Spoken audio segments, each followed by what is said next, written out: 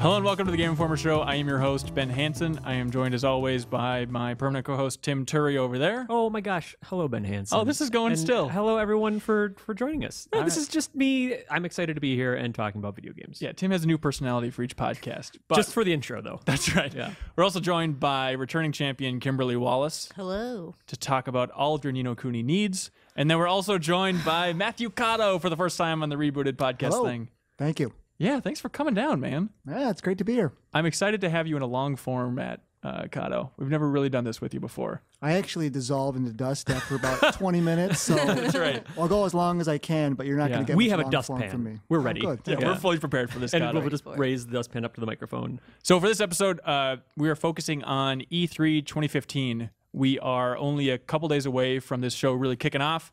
And Can't so believe it. It's really going to be nuts. So we're going to talk a little bit about kind of the games that are going to be at E3 that we've already gotten a look at, some of the biggest games on the horizon this year and next.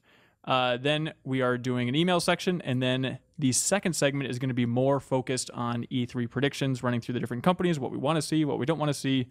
And also the emails are E3 themed. Yeah, there was a few we got a few good emails about E3, like questions, what we want to see, even just like the E3 in a broader context. And Sure. there's some regular kind of goofy emails in there as well. So All right, cool. Sounds good. To kick things off, though, on Tuesday, we announced our cover story for July, which is Halo 5 Guardians. You excited about that, Tim? none of us were on that cover story. I know, but I talked to Brian a little bit just to kind of promote what we have coming up throughout the month. And so in the cover story that you can read through the digital issue, if you're a subscriber to the magazine or whatever, like we talk about what the crew that went to 343 actually played. Like Wade was the video guy. I didn't go on this trip, but it was Wade and Brian and Reeves, I believe. But they actually got to play a part of the campaign as Master Chief, and they played co-op. They got to play some multiplayer with a new map. Oh, cool. And they got a ton of information about like the fire teams and how that whole thing's breaking down. So I guess I got to play more multiplayer, right? Because that was Right. out, was that an alpha that was out before? yeah, it was a really rough alpha. Well, not rough, but an early look at Halo 5. Yeah. And also just a weird plug. They did this video series called The Sprint. That 343 did? Yeah, that was put on like Halo Waypoint. It was all about building that alpha.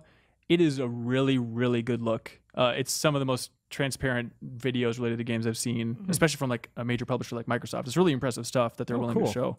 So you can check that out if you're a fan. Or else stay tuned to Game Informer's site throughout the month. We're going to be rolling out a bunch of features every single week. Video interviews with the team, the new creative director, Tim Longo. I'm excited to hear him talk about the game and stuff like that. Sweet. But that's Halo 5. We're not going to focus too much on Halo 5 for this specific podcast. Kim, we want to talk to you Oh gosh, here we go. All right. because, what was it, 2 weeks ago now? God, it's so long ago now that it feels so long ago. But yeah, I think it's about 2 weeks ago. Yeah. The old Judges Week where they, cart you out there and show you, like, it's usually the biggest stuff, right? I mean, Usually, yeah, you would think that.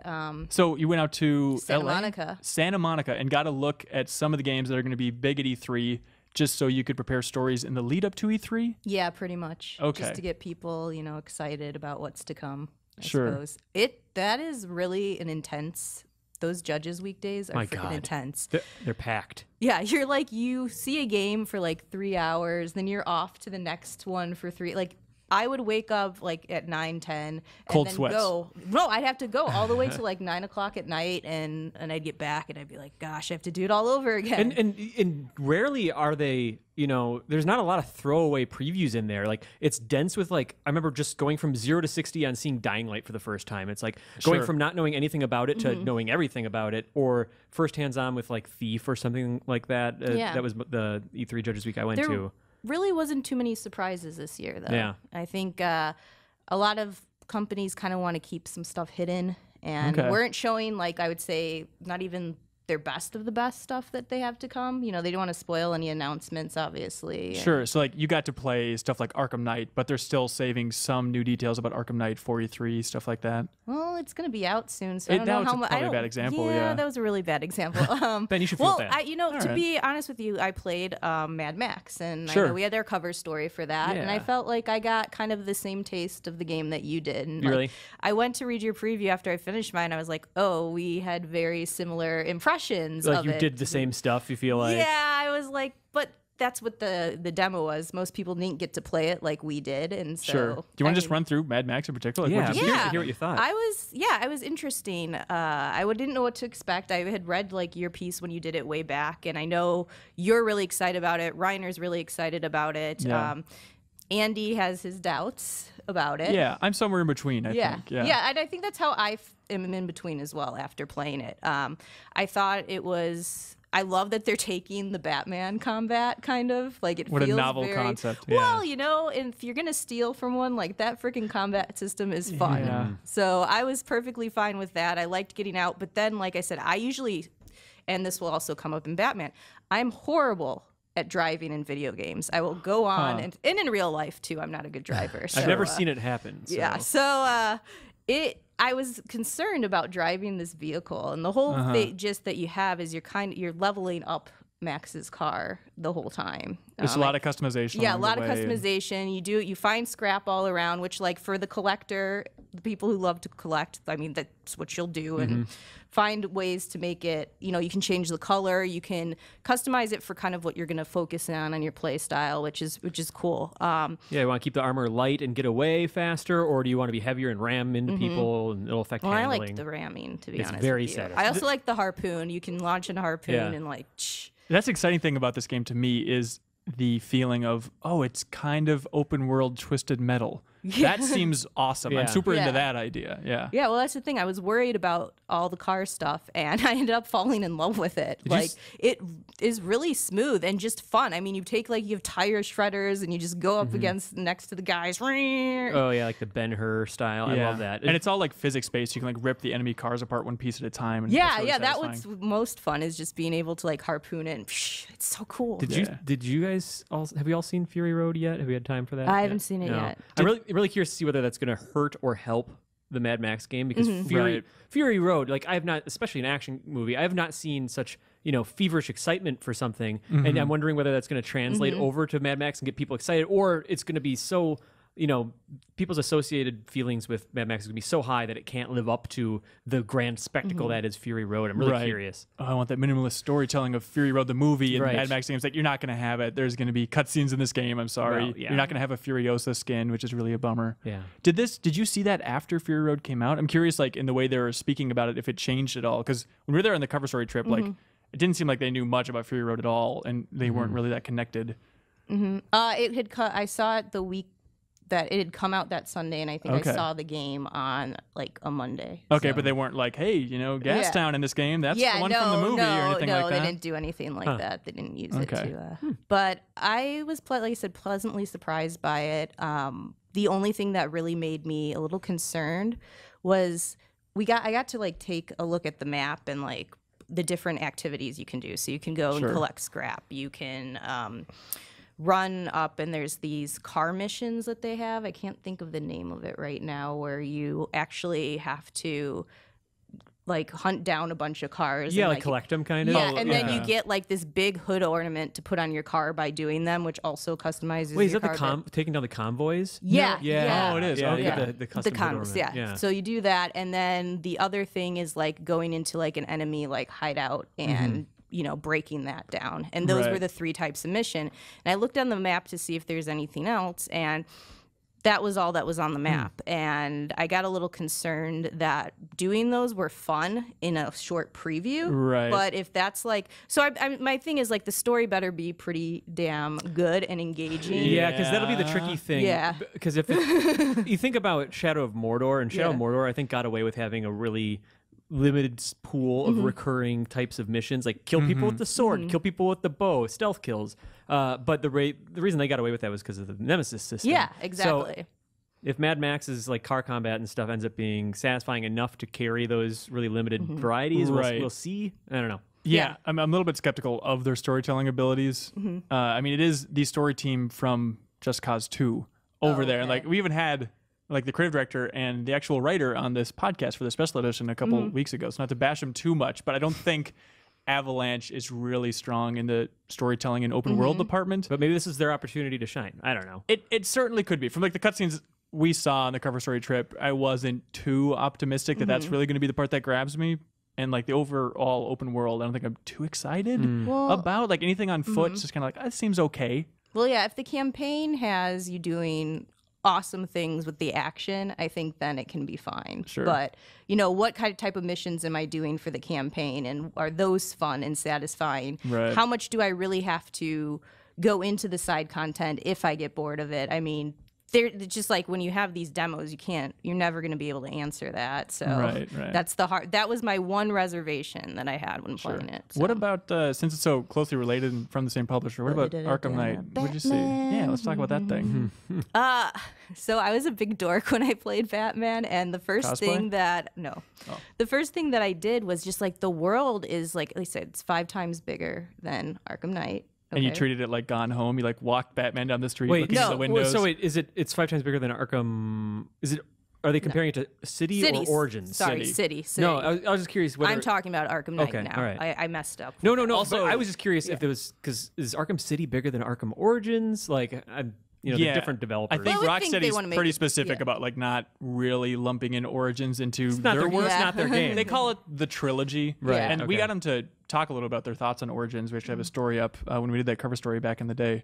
But yeah, I think they would only compare it to City. Yeah, Okay, it was okay. the City.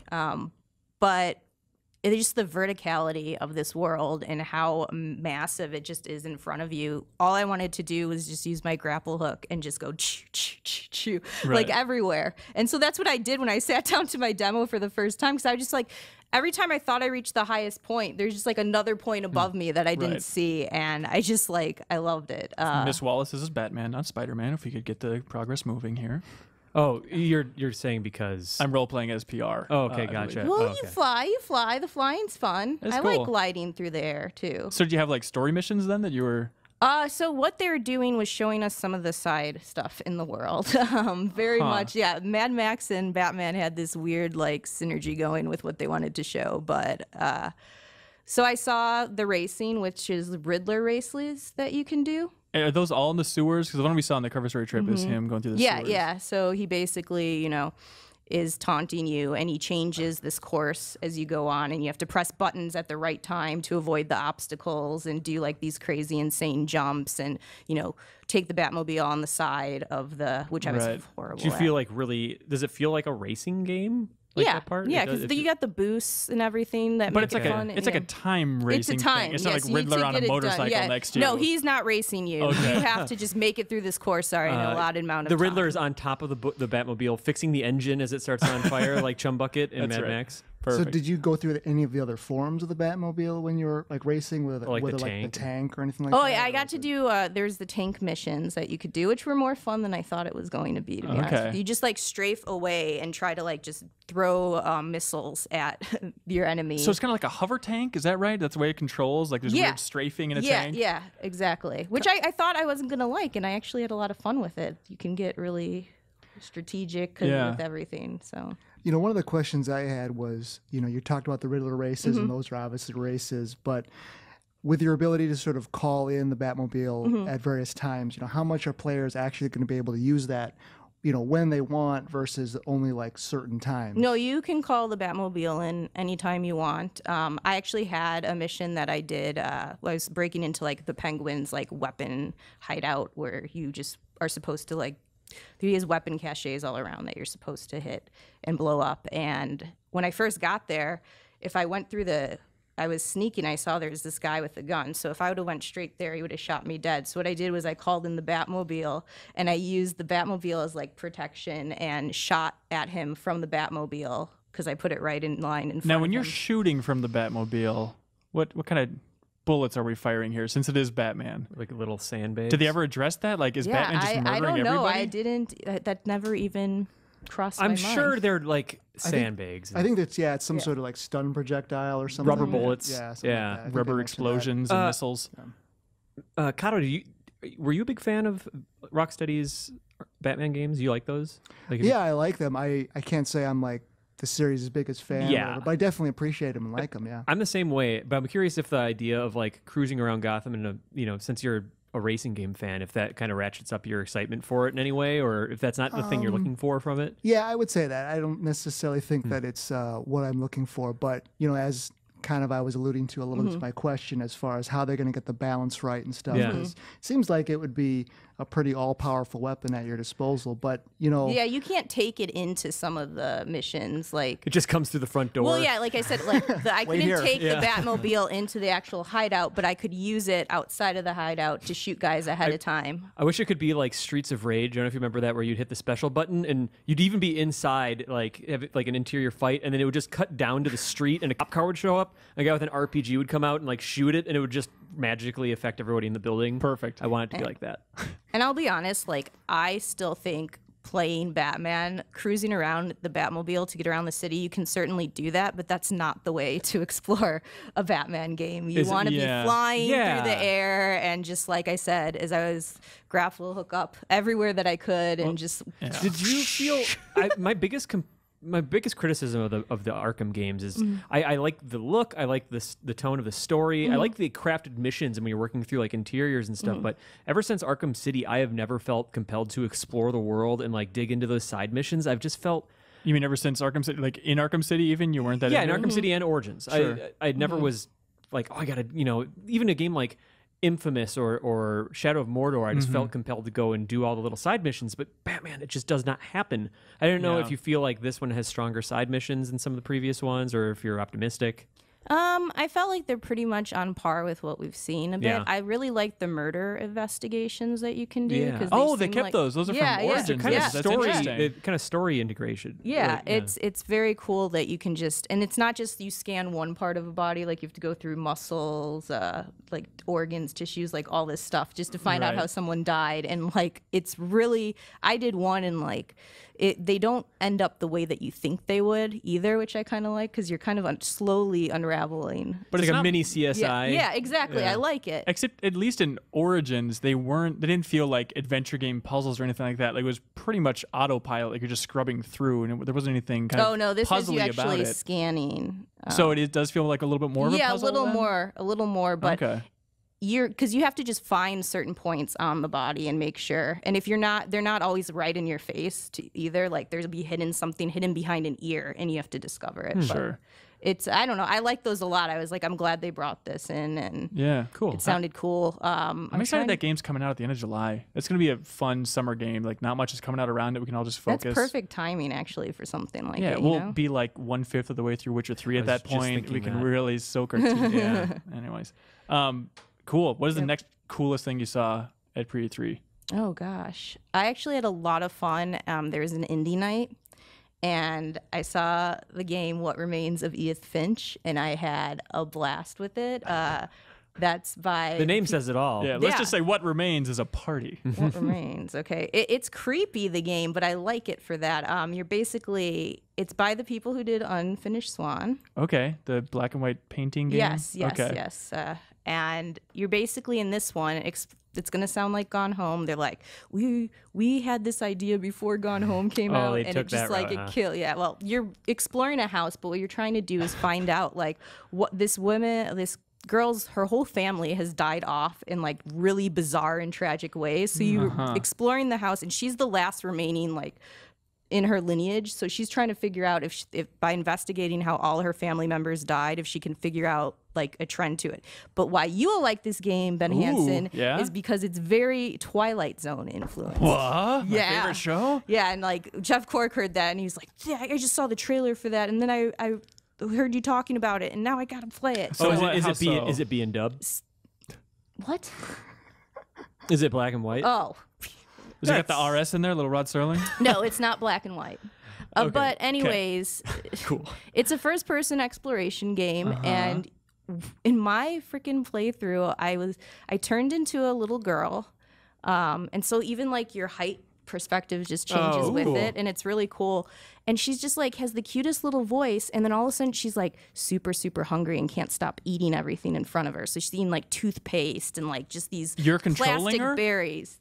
Yeah. Like you're out of control when she's doing this. You're controlling her, but I mean, like you're supposed Did you to like. make her eat the toothpaste? Yes. Okay. Oh, so you say she? Were you just hungry for toothpaste? Well, and I her mean, you controlling go and you look around, and she's like, Were the developers trying to pry the controller out of your hand at this point? Well, it gets vet, and But then it was in your mouth? But then obviously it's like some sort of dream sequence because then she Okay. turns into a cat, and so then you're a cat Cool. chasing a bird. Then you turn into the bird and fly, and then you turn into a shark, and then you're just eating all these people, That sounds awesome. and This then you is turn like- into like a Cthulhu like monster, and you're like slithering and like going up against humans and just. What the hell are you talking? And It's so it's like just so Cthulhu fun. trying to and understand. then it's just like where it ends up in the end is just so messed up and chilling, and I'm not going to spoil it, but I'm just saying that was just one little story from Right. it. So they're all going to be bizarre like that, where and I liked it because at one point, like I said, I was swimming in the sea, and the next I'm flying through the air, and I'm trying to eat all these doing that eat many. all these different animals and people in Right. vicious ways, which made me feel bad about myself That in a sounds second. expansive for an indie game. You Like could not- trying to nail all those different types Yeah. of navigation. But it worked, and it was Yeah? like it was so smooth. I mean, like I had a blast with it. Hearing you so- describe it, you sound like an insane person, but I'm excited for it. Hang on, I It still worked. have a million questions. about Oh this. my gosh, here we go. What? So they're broken up into different little. Not. Yeah, it's not episodic, but like little chapters. Essentially, you'll explore a room. Everybody has a room in the house, and you'll find like a place to find their diary or find an object that represents them, and then you'll go into their story thing. So there's no like Okay. linear path per se. And that's like, the Twilight Zone-esque thing. Is they're all like different episodes of Twilight Zone? Is that and the they're all analogy? weird. Okay. I mean, Oh, it's a I think you're weird trying to thing. lock it in too much there. Hanson. I think it's a thematic thing. Well, all right. This is all that remains of Edith Finch? yes. What remains? What Edith Finch. Interesting. And then at the indie thing, you also saw Wattam, which I'm Yes. super excited. Is the creator of Katamari Yes. Damacy. How do you spell that? Wattam. Yes, Oh. Tom. Yeah, Okay. Wattam. So what the hell is that game? I wish I had a way to explain it. Oh, it's not as because easy it as the is last so, one. It's- All right, well, let's okay. move on to Fortnite then. No, Oh. it's so crazy that I mean we were in a room full of journalists, so this is being demoed to us, and like everybody is just like laughing because it's so what you would expect from the creative Absurd. Katamari. Yeah, it's so absurd, but then at the same time it's like you start this game and you're a mayor and you can hold hands with the cloud, and then all of a right. sudden you're going through and there's this world, and what you have to do is by having fun you like attract more people into your world, and then you can stack the people and then you can blow them up.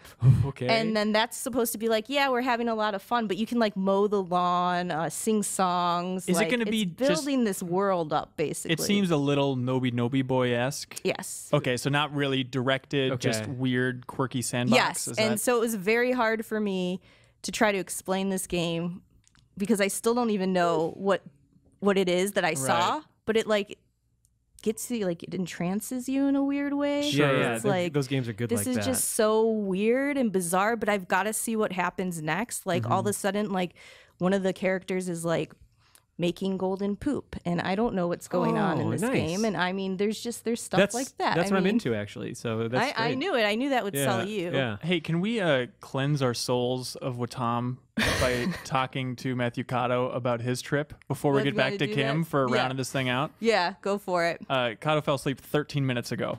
No. You, Mr. Kato, saw Metal Gear Solid 5 in LA. I did, yes. It When great. was this? I think this was right before Kim's trip, so this was probably 3 weeks ago. I mean, Okay. you know, I don't know what that is in dog ears, but it's a long time. Did you Right. go to Konami LA? Is that what it would be called? No longer Kojima. Did they have like spray paint out the word Kojima at They this still headquarters? have his tree there, by the way. His tree? Yeah, he like planted this tree. Oh, I didn't know that one. Really? They didn't chop it down. No, it's still there with his name on it because I saw it at the same.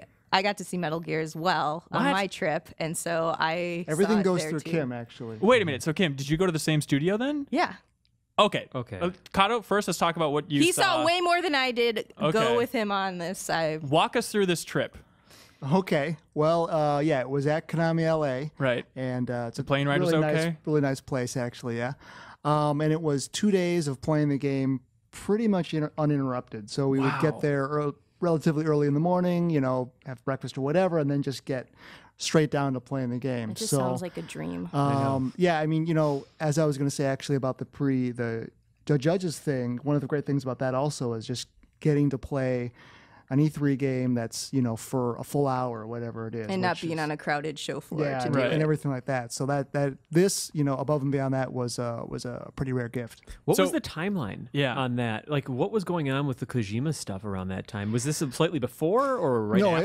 it was right after, you know, sort of in the middle of it, and He you wasn't know, there, right? yeah, he wasn't there. He's you know, usually at everything that he demos whenever they you'd do think that. so. well, none of the Japanese team were there. It was pretty much just all the local guys and stuff, and you know, kind of to their credit and sort of to focus on the game, they didn't, you know, weren't going to address any of that. Which, Did they come out and say that ahead of time? Yeah. Like, don't bother asking. We're not talking about it. Well, you know, it was just kind of like, you know, we're here to see the game, and you know, well, we don't have anything to add to, you know, a lot of the questions you have. And we understand that, you know, they were, you know, very polite about it, but it was basically like, you know, we can't really tell you anything, so Right. let's not waste time. You know, we're not going to have a Q&A about, Sure. you know, PT or Silent Hills or anything like that. We're just here for the game, so let's just Right. talk about the game. They're, you know, very open about the game and stuff, Yeah, but they yeah. just weren't going to go into So all that other stuff. With the game, were you starting from the beginning then? Yep.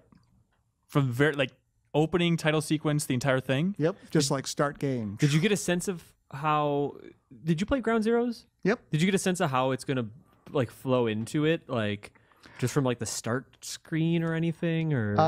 You know, I can't go into story stuff, Okay. but you know, I certainly would say that, you know, you're going to want to play Ground Zeroes. You're going Yeah. to want to, you know, Ground Zeroes is obviously tied to Yeah. Peace Walker as well. So, you know, you don't have to play Peace Walker necessarily, but you know, maybe if you're playing Ground Zeroes, going into some of those menus and getting Right. some understanding of the backstory, Okay. or actually, truth be told, it's probably better just going to the internet, because you know, some of the Yeah. menu stuff can get a little Yeah. I think- convoluted. but At least Ground Zeroes is free right now on PlayStation. Yeah, that's true. It's pretty yeah, crazy. go grab it. I would definitely recommend too. There's like a YouTube cut of all of Peace Walker's cutscenes and kind of like all the gameplay stuff. It's like Yeah. 3 hours. Like if you want to get fully prepared for Phantom Pain, just watch that 3 hour cut, get some pizza, drink some Coke. Pizza Walker. Yeah, that's right. And then just play Ground Zeroes for an hour or whatever through the free PlayStation Plus thing right now, which is great. And then you are going to be so good to go.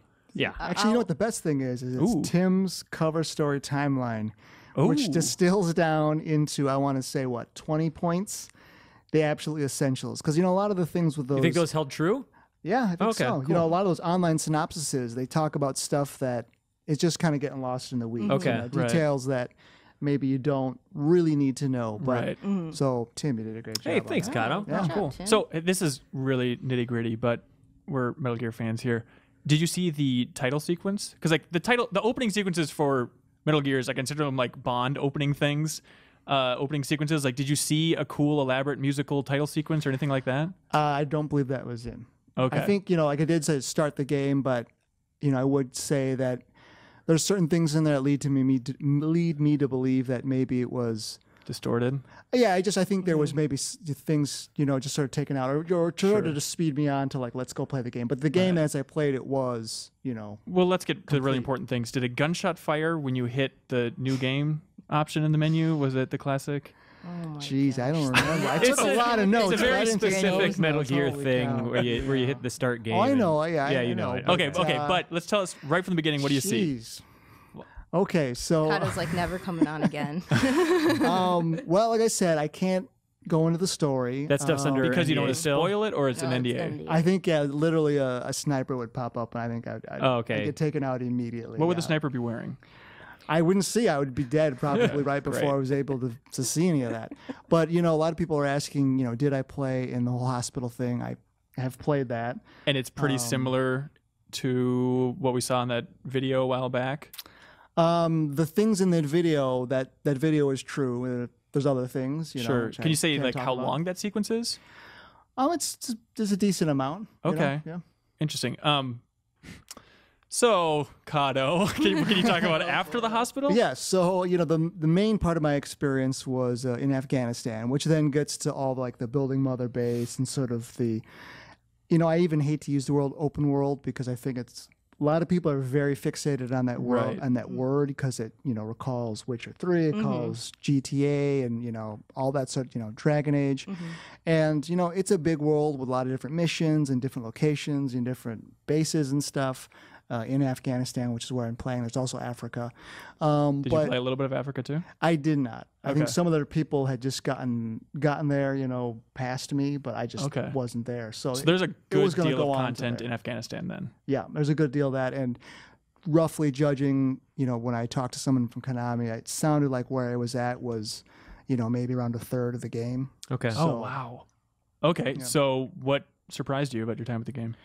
I really loved building out Mother Base, and part of that kind of speaking to some of the open world sort of things is where certainly you can go on missions, but whatever you're doing, wherever you are, kind of feeds into Mother Base in the sense that you're talking about picking up resources, so just going by and collecting stuff, knocking soldiers out and having them, Fultoned back, ballooned back to your base, and then all the things that how that leads to how your base builds up, and even also the stats at the end of a mission. Like, so you don't have to necessarily directly you take missions on, but you're just out in the open world. So you can go do side missions, you can go waste time by doing whatever you want, and then go do the mission. So even at the end of the mission screen, you have stats, and those, how you do in there feeds into kind of like a heroic kind of grade or Sure. Okay. sort of status, and that feeds into Mother Base as well. So it's really nice where you get that feeling if you're really building it up, and of course that ties into story and all that kind of stuff. That was, on a gameplay level from Peace Walker, that was the most satisfying part of it, was taking guards, knocking them out, and just tying a balloon to them and having them just disappear and then reappear in Mother Base. Obviously, it seems like you can take everything, including the kitchen sink this time around, and see it like physically represented in Mother Base, which is awesome. Did you get the goat? Yeah, I got there's sheep. There's plenty of sheep running around. Is there a limit to that? Can you just keep capturing sheep and just have your entire Mother Base covered with So sheep? good. Well, there's actually a wing so once you sort of, as your Mother Base progresses, they get like different wings. So one's like a medic wing, one's like considered a brig, which my impression is maybe not all those soldiers that you might Fulton back might be 100% cooperative, of just joining your cause. So you might have to put them in the brig. And then one of them is called like an animal preservation wing. Okay. And so you go back and you can visit the base and you can see it. I didn't go to the actual wing because you'll take like a Jeep. You can get in a Jeep and just drive around, talk to guys and stuff. I didn't see the actual wing, but it is there. And That's cool. So I don't think there's really a limit. I wouldn't think there's a limit for sheep. The other part I was going to ask about that was, you mentioned like mission results screens and stuff like that. Is that just something that pops up? Like, are you taken out of the game when you finish a mission and then put somewhere else, or does the game just continue going? You'll get a mission results screen, and then once that goes away, you're just still right where you finished that last mission? Yes. So let's say if it was, I'm just being totally random here, but let's say you rescue a hostage. You would have to extract that hostage back. So you call in your helicopter, it comes into a landing zone wherever you are, pretty much, and then you put the hostage in and it goes away, and then it'll be mission complete. But then it'll just go back to you're just there. And I think there's definitely times you want to go back to Mother Base because you want to see how everybody's doing. And I think, like, for instance, the growth of your puppy, you got the puppy, which by the way I couldn't find. Like, I kept hearing it and I was freaking out because I'm like in the middle of a mission, but I'm looking around and be like, okay, well, there's a puppy around here somewhere, it needs help. I got to find it because what is it? Is it going to die? Is it going to starve? I don't know. So then I couldn't find it. I had to keep going, and then luckily I heard it again later on, and so I got it. But I could have just missed it. I could have just absolutely missed it, and I missed. If I didn't go back to Mother Base, actually, I would have missed kind of seeing it grow up and stuff like that, because it'll come and stuff like that. So you do want to go back. So they grow up so fast. The dog too. is just somewhere in the world, and you have to find it. Yeah, I had to find it, and then I admit I had to tranquilize it. This is the only way to get this done, so I could get it onto the Fulton balloon. Yeah, exactly. It goes up, gets captured, and then but it has a good happy ending at the end. Yeah, I love it. Bizarre. So how much does the actual mission structure and like what you're actually doing in the open world of Afghanistan feel like just a series of Ground Zero-esque objectives kind of strung together? Does it feel bigger and more grand than that, or is it just like rescue this person, go from here to there, yada yada yada? No, I think that there's some context. I mean, there's certainly, some missions that seem pretty basic, but, you'll have Miller talking to you, about the importance of, why this mission's important. There's side missions. Even some of those are important.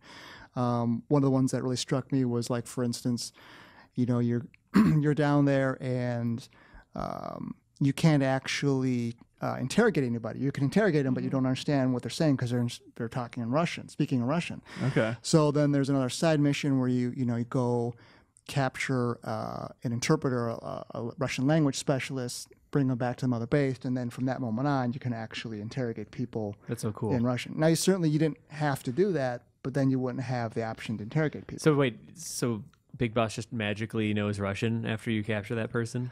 Well, I guess, maybe someone's simultaneously translating or something like that. I sure. don't know. We're getting into some deep lore weeds there. Speaking of Big Boss talking, how is Kiefer? How's old Kiefer doing? Is you feeling like it's pretty scant on the voice lines, Or is it more Finders Keepers?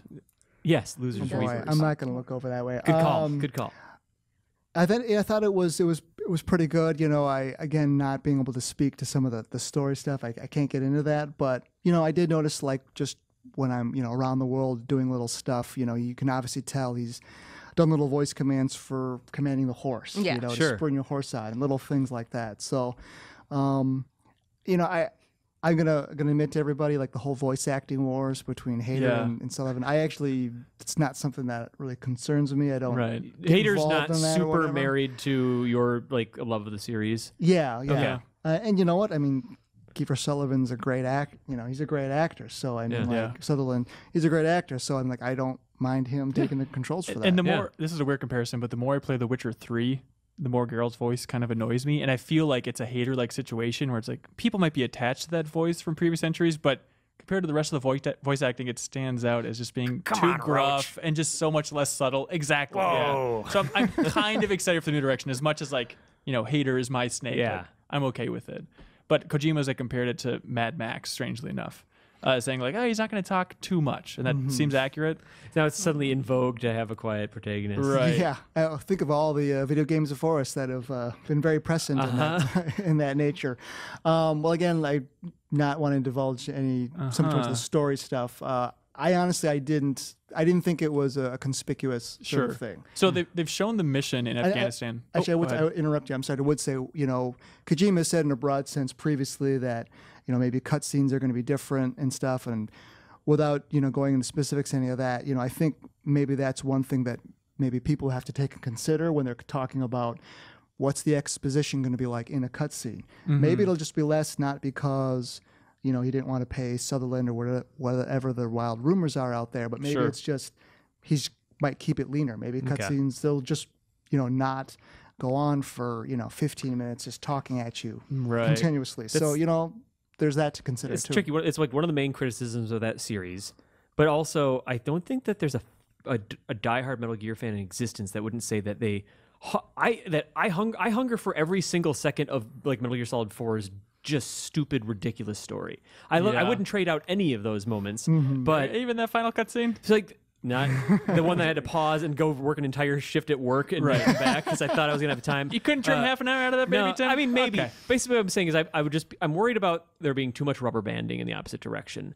Sure. I still want something there, Right. But, well, obviously you got to play the thing. So I know you can't really talk too much about story. We've seen a mission that they've released is in Afghanistan. It's Snake capturing Miller or, like, rescuing Miller. Is that the first mission? Can you say that? And then Miller's, like, helping you out from your base?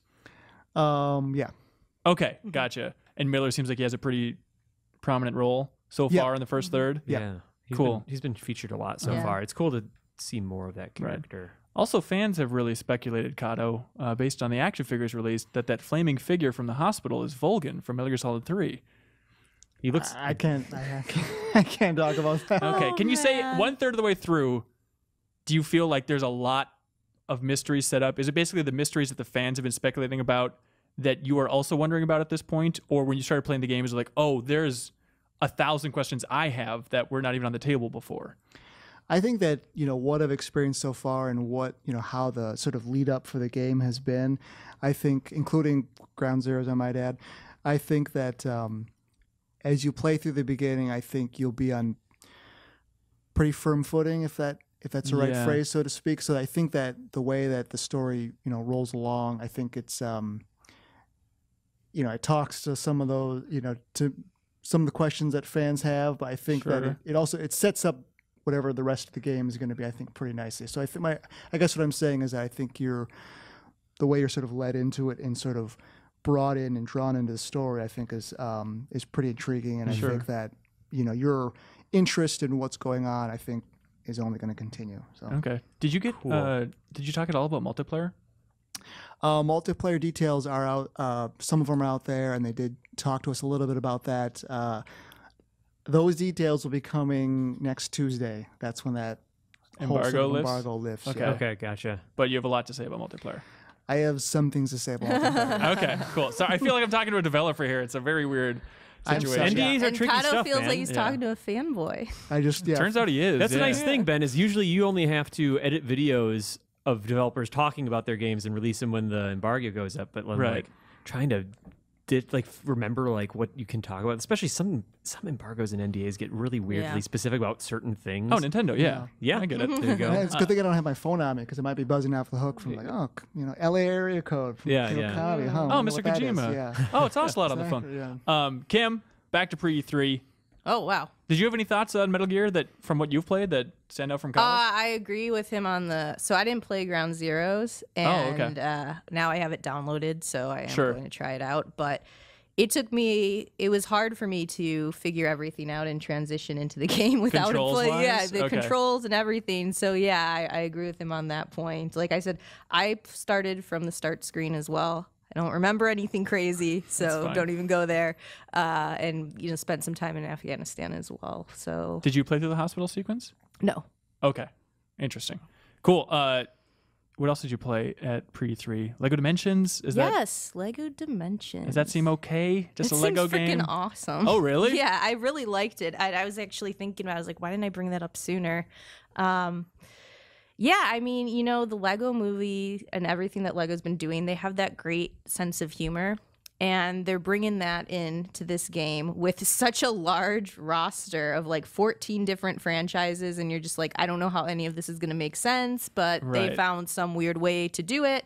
So I'm fine with it. But I mean, like, it's got The Simpsons. It's got, I don't know what it means. They wouldn't tell me. I asked them, they're like, what's Midway Games? Midway arcade games? Yeah, I'm like, what do you mean by that? And they're like, we're not ready to talk about That's that bizarre. yet. But I mean, Maybe Mortal Kombat, Spy Hunter type things. I don't Yeah. know. So And then like Portal? Portal, yeah, like Portal and The Simpsons in the same game with Wizard of Oz. Like, Wizard of Oz, Also Back to the Future. Back to the Yeah. Future, Lord of the Rings. But I are mean, all these characters really interacting, or is it just like you go into the Wizard of Oz hub, now you go into the Back to the Future hub? So the three main characters are Batman, Wild Style from Lego Movie, Sure. and Gandalf from Lord of the Rings, and they're all on an adventure together.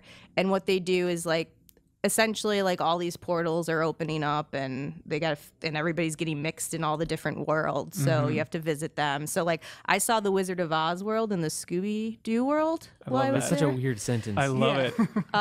Which was very cool. I mean, just seeing all these like iconic franchises in like Lego form, and like they really are nailing like the essence of each of them. I mean, it was so great. Like Batman, when he first met up with the Wizard of Oz characters, like, oh, Scarecrow, of course, Scarecrow. Oh, of like course. you know, Oh, that's so yeah, good. it's just like so damn good. I just loved it. Like it made me feel like a little kid again. Ghostbusters is freaking one of the franchises in this. Like, come on now, they've got good freaking franchises. I'm excited about this. I'm not excited about just walking through store aisles and grabbing these dumb toys off the shelf just so I can experience this crap. Like the monetization of this whole game has me a little it's worried. an expensive price point. It's Yeah. definitely a lot more money right now than Disney Infinity's up there. I think it's $99, Classic $100, $99.99 for it. And then That's the $100 point is always where like Lego sets always get serious. That's Yeah. like Right. the $100 set is the Yeah. big deal. Here's the It's castle. the big deal. Yeah. You can have the $30 castle, but you will be Yeah, mocked. the $30 castle is just like a tower from the bigger castle fell off and people rebuilt it. That's, Exactly. There's a ghost in there somewhere. Have Yes. fun, you idiots. I love those like $10 ones where it's just like here's 2 walls and a corner. yes, yes, it's a corner with a horse. The rest is up to you to visualize. Kids are spoiled these days. Yeah. But you can, if you don't get all crazy about having everything. I mean, you can get through the entire critical path without buying any of the extra sets. You'll still go through the Scooby-Doo world. It's part of the story.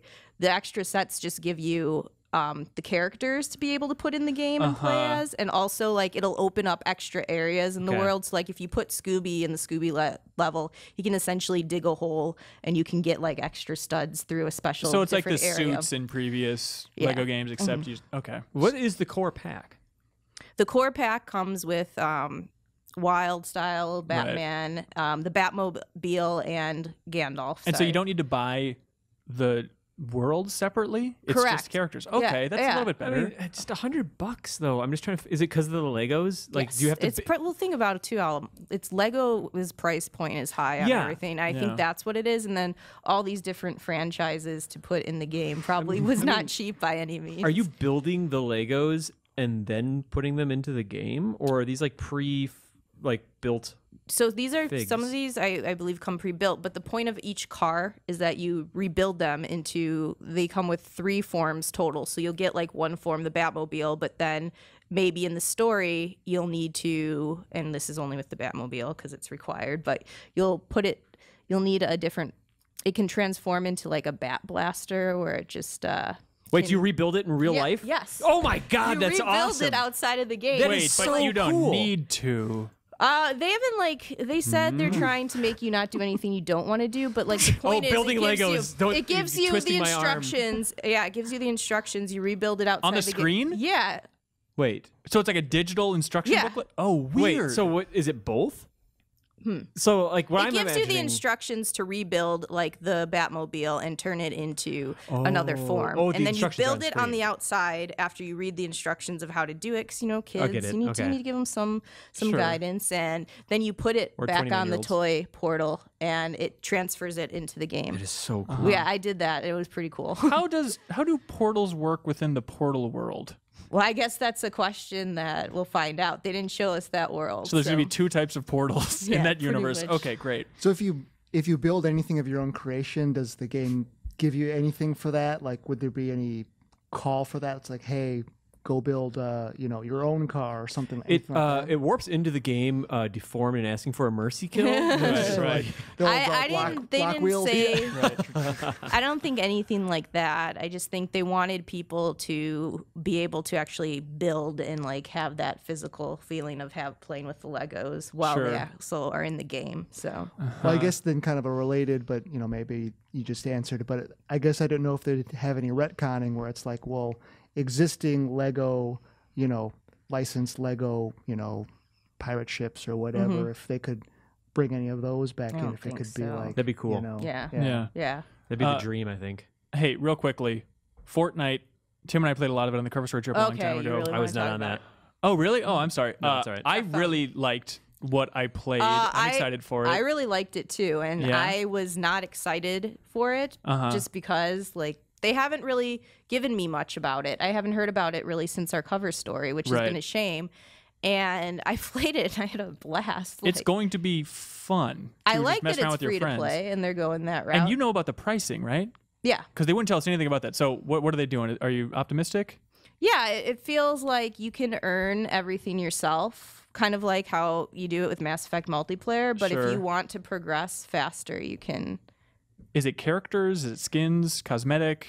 Oh, they didn't make it sound. I think cosmetics will be Okay. available for price. They didn't say anything like you'd have to pay to get. Like you can unlock all the characters as you go through the game. Was my Okay. impression from Yeah, it. I'm excited just to play co-op with friends and just to build and elaborate for it. My worry about this though is they've made it very much a game to play with your friends. They don't, because Yeah. I was asking them, how do you coordinate this with other play? Like, what if you get a player in your party who just wants to sabotage you? Because essentially, if you're not all working together, this game doesn't work. Yeah, it's you know? basically like it feels Joe like Juba. Yeah, well, that's what I'm saying. And they're like, well, we're just really hoping that like people will stick with their friends and da, da, Yeah. da. And I'm like, you have to get 4 people. You have to hope that you can, wrangle 4 of your friends to play this and Right. really work together on it. And I'm just not sure if that's feasible, or it 'Cause it- depends on how popular the game is too. And Right. like I said, this was the first we've heard about it in a while, and it's very Yeah. cool. I mean, you go out in the world, you're scavenging first off all these like wood to build up your walls of your fort. I got a lot of stone to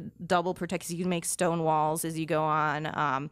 So you're getting everything that you need, and then you guys have to sit together and figure out a construction of a fort. And then once you build your fort, basically the monsters come at you, and you can like trigger them to and start they've got attacking to now. and they got to start attacking, and it's insane. It's so frenzied and fun, but then you're also trying to repair parts of your fort as it's going on. So what we did is, like, we had one person inside the fort repairing everything, while the three of us went out and just, like, tried to fight them off. But they're like lobbing certain goblins and weird creatures like up onto your roof. Yeah, It's and like, I mean, it's taken to the top. You And, can it's really craft crazy. like Cool. grenades and stuff to help you with that, and it's just fun. Like, the progression system seems really cool. I liked that I still had to like melee fight these guys, and it was fun. I think like the easy pitch for this game is like Orcs Must Die meets Minecraft. there you go. It kind of feels. Yeah, it does. And like you cool. can get so elaborate with your fort creations and really geek out over let's do this because this is going to keep it like, I don't know. I thought it was really fun, and I wasn't expecting it to be as fun. 'Cause it's like, oh, you build the fort, okay, but it's actually really fun. When is this supposed to be out?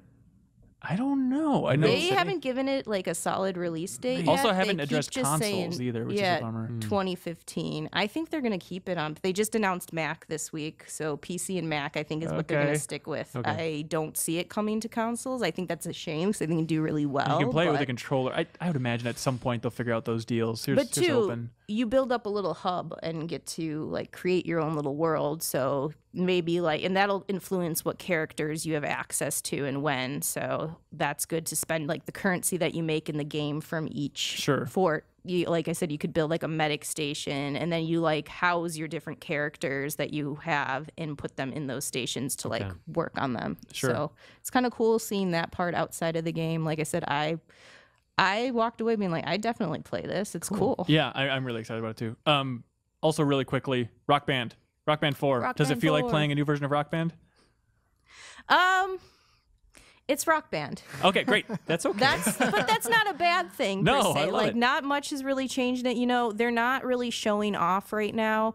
They claim you're going to be able to interact more with the crowd. They claim that Everyone's been asking for that. So. yeah. So I don't know. I don't know. You Romance can talk to the options? crowd. I mean, they will shout back at you songs they want you to sing. They can like read the songs that are downloaded on your system. They said even from like DLC and stuff, and shout those songs That's really at you. clever. So Do they still have like the recommended thing, which were in the playlist before? They'd be like, "We recommend you purchase Twist and Shout.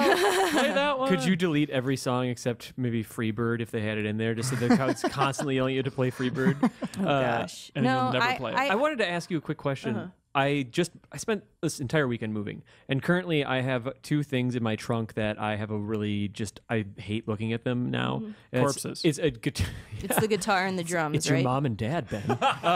No, it's my Guitar Hero drum kit and my Rock Band drum kit. Okay. And I'm thinking like, God, I just want to get rid of these things, and I'm kind of clinging to hope that maybe I have an excuse to buy the new ones. I don't know if you get to play around and see the new instruments. Are they smaller, more compact, or any reason to re-up? Not really. I No? didn't see anything that made it like you had to. Just I mean, all still that stuff's 4 gonna kits still or work. Yeah, 4 yeah, drums? Yeah, Okay. still 4 drums. All So right. all that stuff will work too. Okay. So Cool. yeah, That sounds I mean, neat. I had fun, but What was your favorite song that you played? they're playing all the old. They didn't even like have any of the newer songs really on there. I mean, why would you? Yeah. I just Really?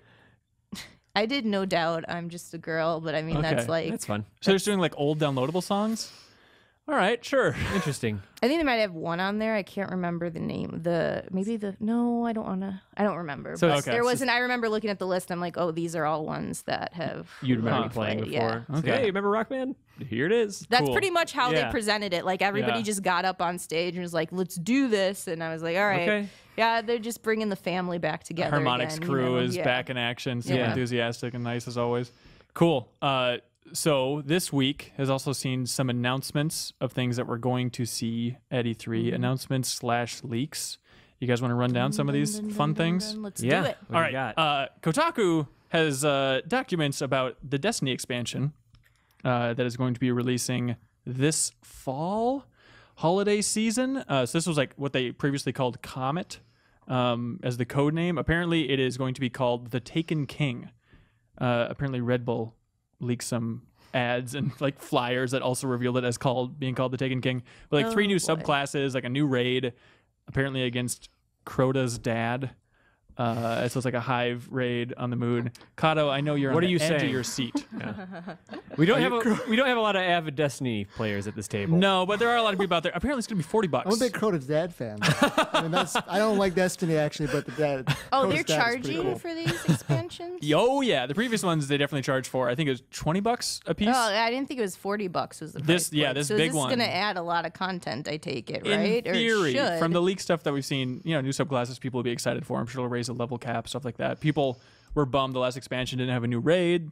I'm sure people are excited that this one does. We can say goodbye to Andy and Miller when that releases. Yeah, definitely. All right, outside of that, today, some artwork leaked, or I guess it was Tuesday actually, on Dark Souls 3. So we can fully expect to learn more about Dark Souls 3, which is pretty quick after Bloodborne. The rumor is also that Miyazaki's on this one as well. Yeah, that's crazy to think. How much of that is just marketing though? Like, oh, the genius, yeah, he's on this one. He walked by the hallway once. He's probably like he consulted on it a little bit. Like he just said, take that out. I love the idea. Like, I'd be okay with a Bloodborne 2 at this point. Like, I think that there's more in that world, but I'd love for them just to take another weird, hey, we're going to a different era. We're in Egypt. I don't know. Do something totally crazy and go in a different direction. And then be able to have like this Dark Souls series continue so that like, that's kind of something that fans have gotten used to. They like that dark fantasy and stuff like that. I'd like to see more Dark Souls going on. And that doesn't mean that they can't continue to experiment and stuff. So Sure. I mean, I'm happy that name continues to persist. Yeah, definitely. Kim, they also announced a new Tales RPG. Yes, they did. What's it called? Did you look at that up? Brandicia? Can they just get their crap together? Just call it Tales of Destiny 3. I don't know. It was a weird name, Kim? and I looked at it. Valsyria something, shouts Mr. Boothman. Vastyria? It's not important. Accident. Also, other big announcement on Tuesday, Mirror's Edge Catalyst. Yes. What they showed last year and they've been talking about forever. Seems like every interview DICE has done ever since, 2008? Whenever Mirror's Edge came out, they're like, hey, we want to get back to that. We're going to get back to that. I have nothing against that series, but obviously what follows is going to sound like a dig. But, it's kind of, to me, it's like the rubber meets the road for that series, where it's one of those always, off talk about cult series where people always put on their lists of like, I wish they would, this would come back. Right. And just want to warn people that it doesn't always come out as they hope. You know what I mean? Where something comes back and it turns out that people just didn't really care. I'm not wishing anything ill against it. What I'm just saying we call is it that, Kid Icarus syndrome. Yeah, we've talked a lot about this game, this series coming back, much like perhaps like, Beyond Good and Evil. But I'm really curious to see how many people are really, itching and, if it's going to sell and things like that. Right. To build off what Kato said, I actually went back to Mirror's Edge just a little while ago. I wanted to see, I remember loving this game at the time. It did first-person controls and navigation, kind of platforming like nothing else had. And it's been something that's been often referenced as, oh, this game has like this plus Mirror's Edge, first-person platforming and navigation. A lot of games have been inspired by it since then. A lot of games have done it better. That first game is still very wonderful in its own way, but it's clunky in a lot of different ways that games have kind of smoothed out. So they have a long ways to go. They can't just do more of what they did. So I'm curious if they're able to add something new to first-person navigation. Yeah. They have to, otherwise. Yeah. All we know at this point is that it is apparently not a sequel. Yeah. So Catalyst. Prequel, yeah. I mean, with Catalyst, I think prequel or Yeah. reboot or something else, but it looks like it's still Faith in the lead there as a protagonist. So I'm curious to see what DICE can do and how the hell they have time for this. With Battlefront, and also I'd imagine Battlefield's going to continue as well. Yeah. EA's probably beating those drums. Have they given a release window for it? Because they haven't said anything. So I have a feeling this game isn't going to come out anytime soon. Yeah, you never I think know. it would be just like of how little we know about it. And I don't know. I think they're like, we want to get that announcement out there that we're working on it so people stop asking about it and they get excited. But I feel like it's going to be a while. Could be. Certainly could be.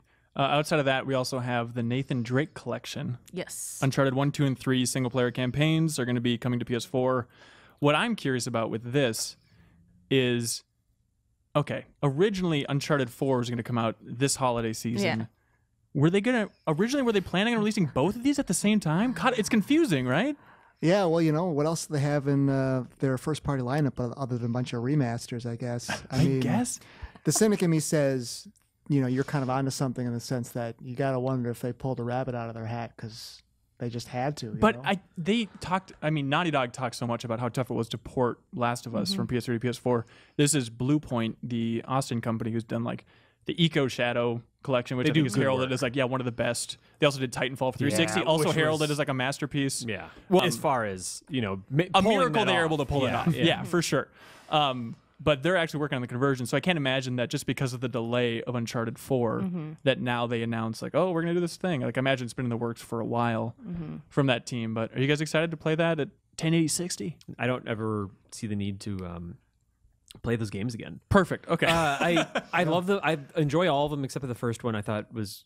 Now there was a lot of defenders of the first. Yeah, Uncharted. we talked about it on the podcast. Yeah. But regardless, Uncharted 2 and 3 are super fun in the same way that like I enjoyed watching National Treasure, that Nick Cage movie that's kind of Indiana Jones modern like ripoff. Yeah. I enjoyed it. Those are just such one sitting kind of fun popcorn games that I don't go back to them for the mechanics. Yeah, I think Tim, didn't you tell me when you were playing 3 that you were just going to go down to the easy difficulty just to just to get through the story? Because I mean the gameplay is not the gunplay is not why you're playing that game. That's not why I play it. There's lots of people that just dig into multiplayer and love the multiplayer and will play on the hardest difficulty and it gels with them. To me, I've never loved that gunplay. Yeah. I don't know about you guys. Hey, Kim. Hey. Out of curiosity, you went on that Uncharted 4 cover story with me not too long ago. Yep. Did you feel more of a connection with the character of Nathan Drake or Sam Drake for Uncharted 4? Nathan Drake.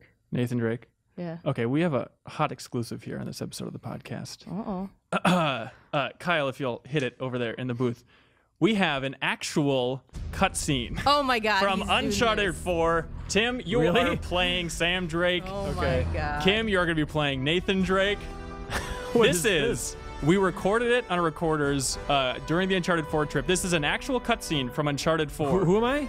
You're going to be Sam. Okay, gotcha. Nate's brother. Give me a tone. I'm going to be the wind, by the way. Oh, he has like the wind. Yeah, perfect. I guess I should look at you while I do this, right? What's Sam's? It's Troy Baker. It's Troy Baker doing kind of like an East Coast rough and tumble. It's basically Troy Baker being Nolan North. Oh, what the hell is this? And then Kim, you're going to be Nolan North. I will set up this scene. Are you guys ready? Hey, Hanson, what have you done? All right. So we don't want to release the actual audio because it sounds like crap because it's recorded on our phones. Yeah. But this is an actual transcript of Uncharted 4 cutscene. Okay. Exterior night. The jungles on the island of Madagascar. Nathan just climbed a big rock and is out of breath and exasperated when his brother prompts him to action. And take it away, Tim. Good to see you're alive, little brother. Come on, we've got a treasure to find. Perfect. Now that was the last line of the video they released. Sorry to interject. Kim, now we're going into fresh territory. Nathan Drake. Hold up, man. I mean, what are we doing? Hang on, you're more. Can I stop for a second? Kim, you're more. Jeez, who's the director? You're more Who's the director on this, frustrated. man? Like, Okay, hey, all right, what are we We're doing losing our here? light, people. We're losing our light. Come Let's on. get Hold going. up, man. I mean, what are we doing? What do you mean? I mean, our supplies are at the bottom of the Indian Ocean. Okay, so we go steal from Nadine's army. Yeah, and there's that. We're going up against an army. Okay, we got to do it again without the stumble. Kim, just that Oh last my- bit. We're going up against an army. If we could get a clean take of that, we'd appreciate it. Okay, go for it. Yeah, and there's that. We're going up against an army. Well, we've been holding our own so far. Yeah, well, being marooned in the middle of nowhere. We were trying to get here, remember? When we had an escape plan, just hear me out. Crazy suggestion. Hang on, stop. Oh my Kim. God. We're gonna go. We want it to be more jokey, Nolan Northy during that crazy suggestion line. Like, Kim's hey, gonna stop. be in our trailer. Crazy suggestion here. A little more personnel, a little more Do you know flair. how hard it is to try to even do this in a male voice? I'm so sorry, Kato. Look, Look, the this tape's is rolling, so- Kim. this Tape's is- rolling. oh my All right, ready to gosh. go? All right, and take it away. If Nathan I would have Drake. had the script ahead of time, I could have prepared. It's not the way we roll here. Nathan Drake, take it away. Halfway through the page. When we had an escape plan, just hear me out. Crazy suggestion. Okay. Let's go down there and at least secure one of Rafe's boats. The boats can wait. Want to know what we're doing here? We're buying my life back, Kay. And we're going to do that by stepping into that jungle and finding Libertalia. Just a comment. It's a question. Just a note. Yeah, that was a typo. Libertalia is the pirate crazy den treasure cove. You're directing us, and you added a false question mark at the end of a statement? Well, look, that was a typo, and I blame my keyboard. All right, take it away, Nathan Drake. Have you even seen any signs of a massive pirate colony? Because I sure as hell haven't. Perfect. You're a little late to start developing doubts, don't you think? Look, can we at least acknowledge the chance that Avery's idea of a secret pirate utopia didn't pan out? And maybe we're just swept up in this fantasy when instead we should be looking for a real way to save you? It gets a little more emotional during this point. I'm going to scour this island inch by inch if I have to until I find that treasure. Now, if you're confused about what you're doing here, then you can go home, Nathan. Wait, I can go home? Are you kidding me? Do you have any idea what I put on the line to get you here? I love it. Keep it going. How about what I put on the line, okay? The last 15 years of my life. This has nothing to do with that. It has everything to do with that. Okay, stop. We're going to do that. We're going to do that part again. Tim, I want you to take it away from the last 15 years of my life, and then you're going to interrupt Nathan at the very tail end with that. Okay, with gotcha. yours. Okay, and action. The last 15 years of my life. This has nothing to This do has with everything to do with that. That's a little early, but keep it going. We're good. At this point, Sam Drake sees a symbol on the rock behind Nathan, carved into the rock. What? Nate looks behind him and sees the pirate marking on the rock. Holy crap! Still want to go home? Let's just see what else we can find. And music crescendo. I have to go to the Kyle. bathroom. Excuse me, Nate. Yes. And wrap. Well done, everybody. Oh my God. Hot exclusive. Uncharted 4. We did it. They see a rock Pre-E3. or a pirate There's rock? there's like pirate carvings, and they're like, oh, Libertalia is on this island because there's Avery's markings. Great job, Kim. You nailed it, Kim. Cool. Stay tuned for the next segment. We're going to be reading a bunch of emails from the listeners and viewers and watchers. So stay tuned for that.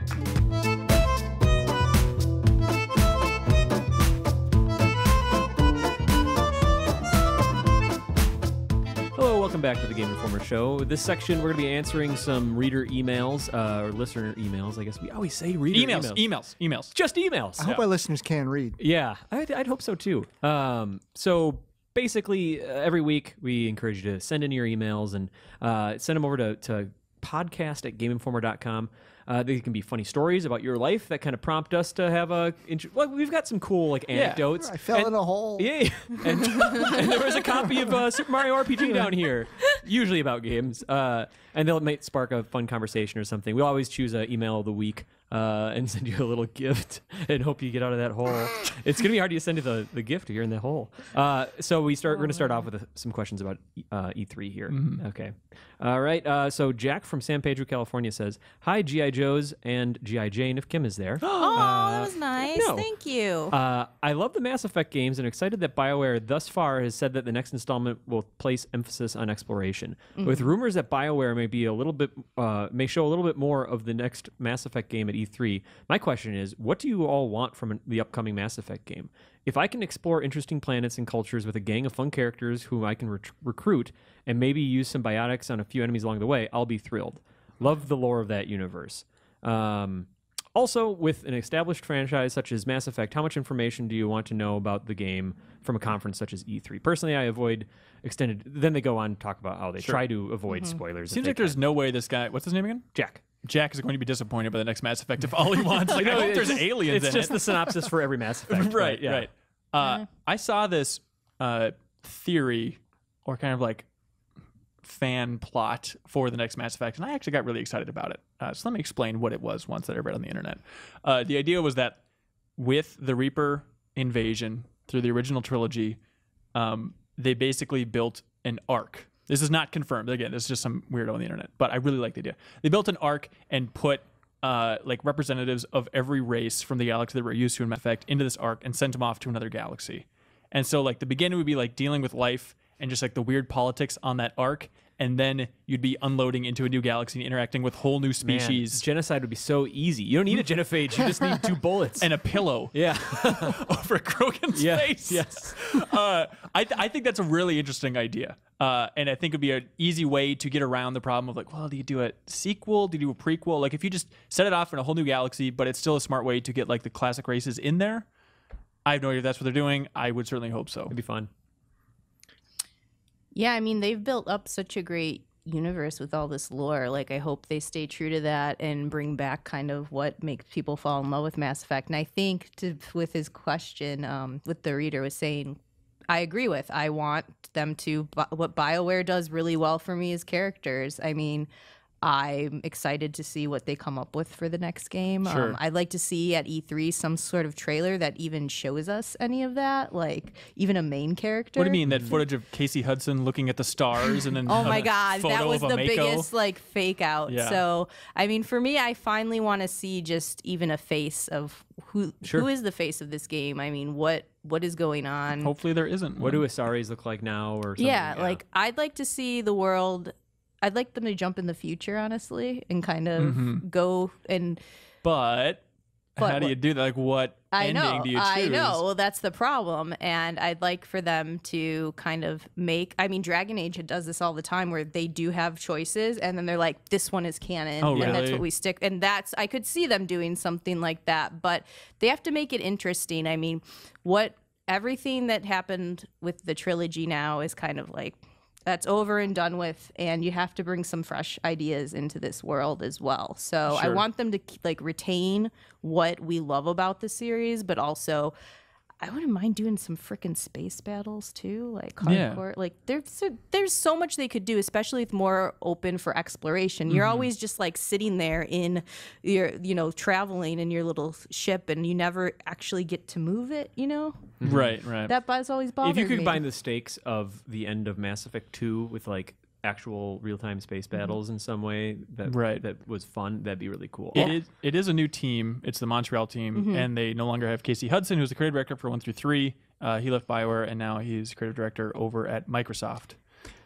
I really like the reset that the series is assumedly going to do, and the question I really want them to answer is I don't want it to be the same sort of high universe stakes that the last series was. Right. If they could actually find a way to recast the story, not just tread along the same, some of the same high points that the other one did. Again, like the real super high stakes. If they could make something different, more interesting, I think that would be, to me, a more compelling story than simply like, oh no, the universe is going to end. Yeah, Don't know how to exactly. do it, You, you hear so much praise about Witcher 3, and I don't know where that story goes, but it starts on a way more personal level. It's not about saving the world out of the gate. I would want it to kind of dial back a little bit to Mass Effect 1, which is my favorite story-wise of the trilogy. Just to have Really? I love Mass Effect 1. And just have that focus, like Saren as the villain. Just make it a bad dude on a rampage in the galaxy. I don't want this crazy alien invasion the world force. is on your shoulders. I think to answer Jack's other part of his question is before we move on, I think what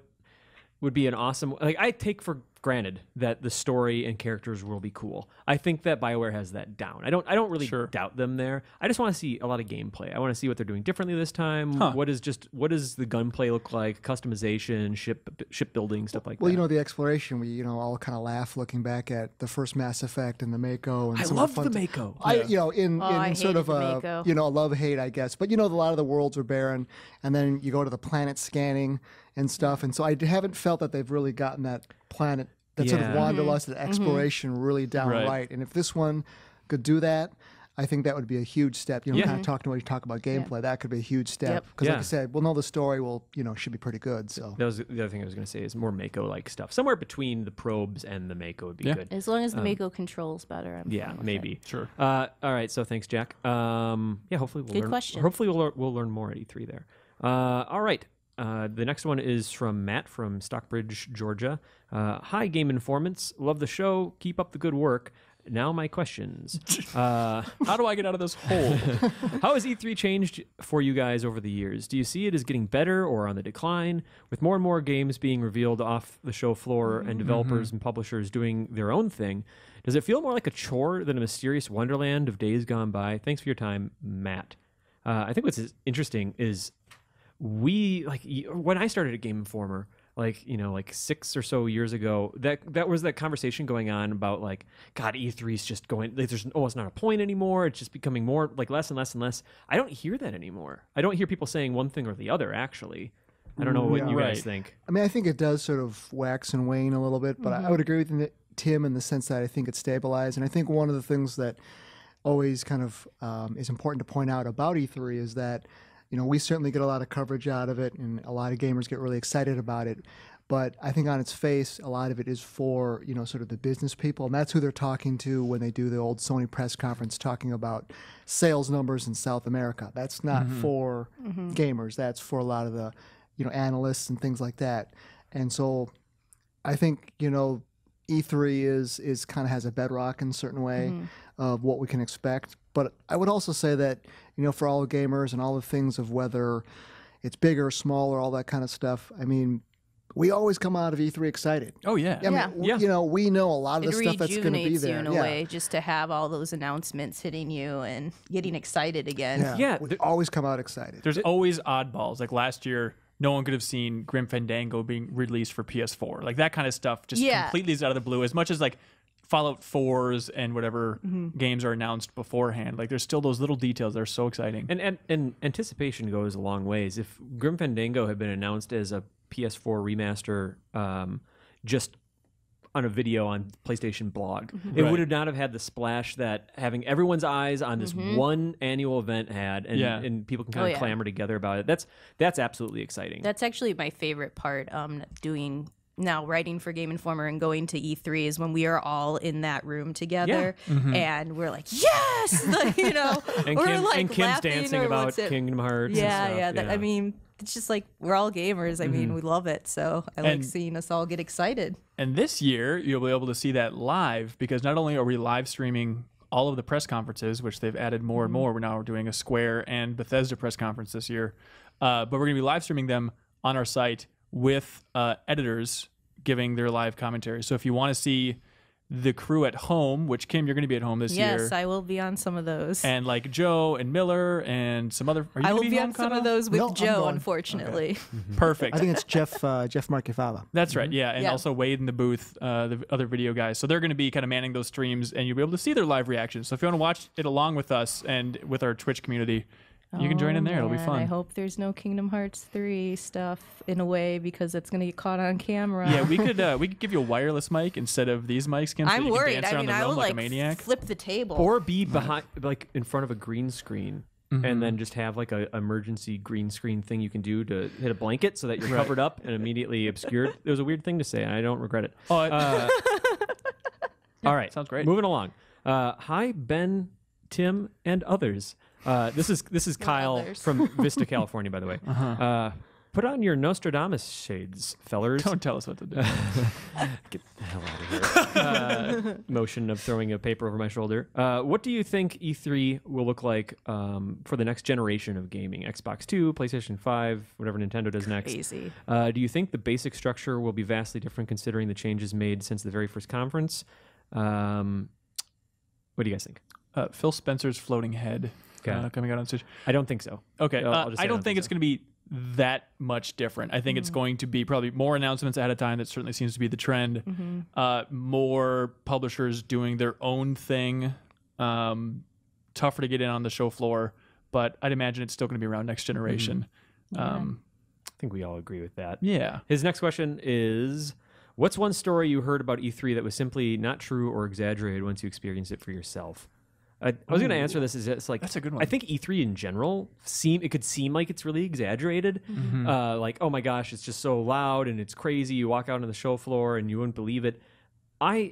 I always have tempered expectations going into anything. I never get excited until I'm actually there.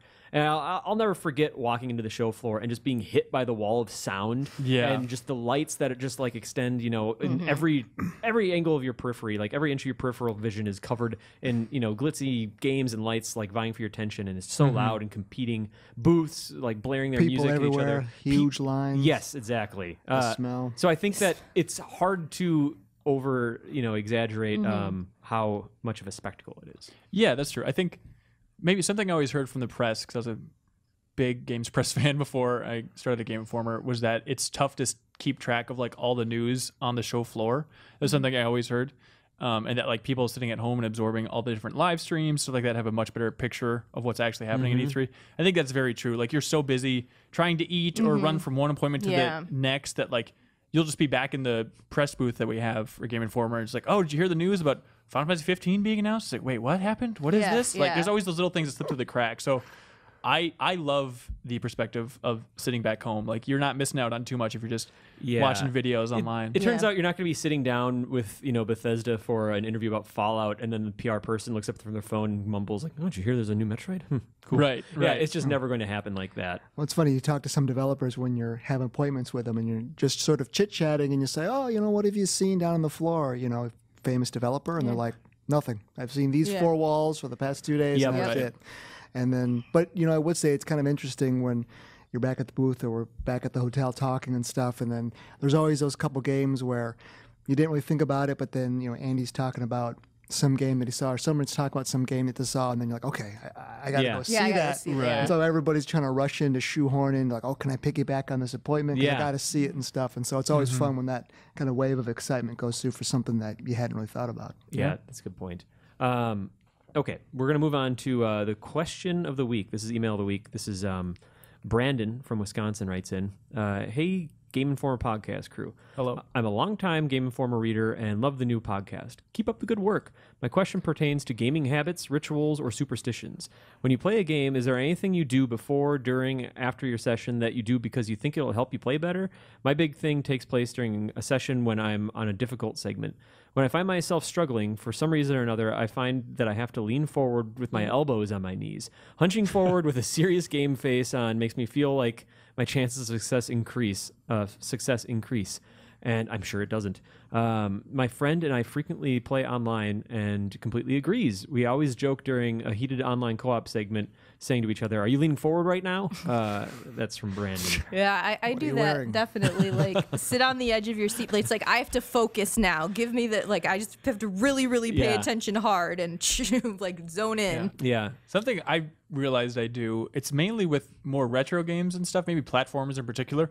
But if I'm at a really, really tough part and I'm just beating my head against a wall, maybe like some of the tougher Rayman Legends levels are good examples of this. I find that if I mute the audio completely and I just get that focus, and it's like, I think it's the focus and also the lack of just being annoyed by hearing the same song for the 60th time. Like, just having that new perspective of just ambient tone will sometimes kick me through. Yeah, Well, I even did just that for like Bark the- at the Moon and Guitar Hero 1. I'm just kidding. Even just like dramatic, swelling of the music or something, where maybe it's a boss battle or something, you might Right. just get a little bit more relaxed. I mean, I do that for racing games. Like, I can only hear the buzzing of an engine for so long. Right. The before roar I of the just gotta crowd. Put music on, but I do.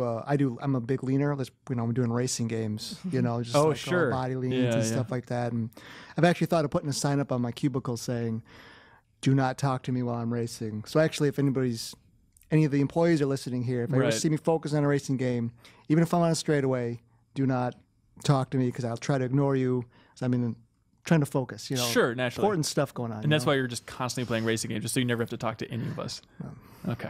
I don't know if this counts. I mean, I lean forward a little bit from time to time. I will save, compulsively, things like that. But whenever there's timing in a game, like, think like Mario 3 Toad Houses with the sliding kind of slot games. I'm thinking. I would try to like time it out and find out like, okay, well, I'll try to hit the button right before it's the one I want. So if it's the star before the radish or whatever it is, I'll hit on the star because I want it to land on the radish. And more often than you'd think, that actually works really well. And it's something I do with all timing in games, or like trying to swing Bowser around and throw him into the bombs in Mario 64 and just like counting it off, just like 1, 2, 3, 4, 1, 2, 3, 4, 1, 2, 3, 4, 1, 2. Intense. And so on one to throw him, it'll go into the bomb, and it helps me just kind of keep things straight. Constantly count in your head. Yeah, so that's the email of the week from Kyle. Thanks, Very Kyle. Thanks, Kyle. We'll send you a little special something. We'll follow up with you and get your address and We had a lot of Kyles on visit this you where you one. live. Yeah. They're all Kyles actually. Yeah, everyone's name is Kyle. All right, let's move on to how many more do you think? Yeah, we got one more. One more. Okay. All right, I'm skipping to this last one here. All right. All right, here we go. All right. Khalid writes from Saudi Arabia. Hi, guys. If you could go back in time and prevent a game from ever releasing, which would it be and why? God. Wow. It's like, here's the thing. If you say like E.T., because E.T. caused the video game crash of the 80s or something, I don't know. Let's say it did cause the video game crash of the 80s.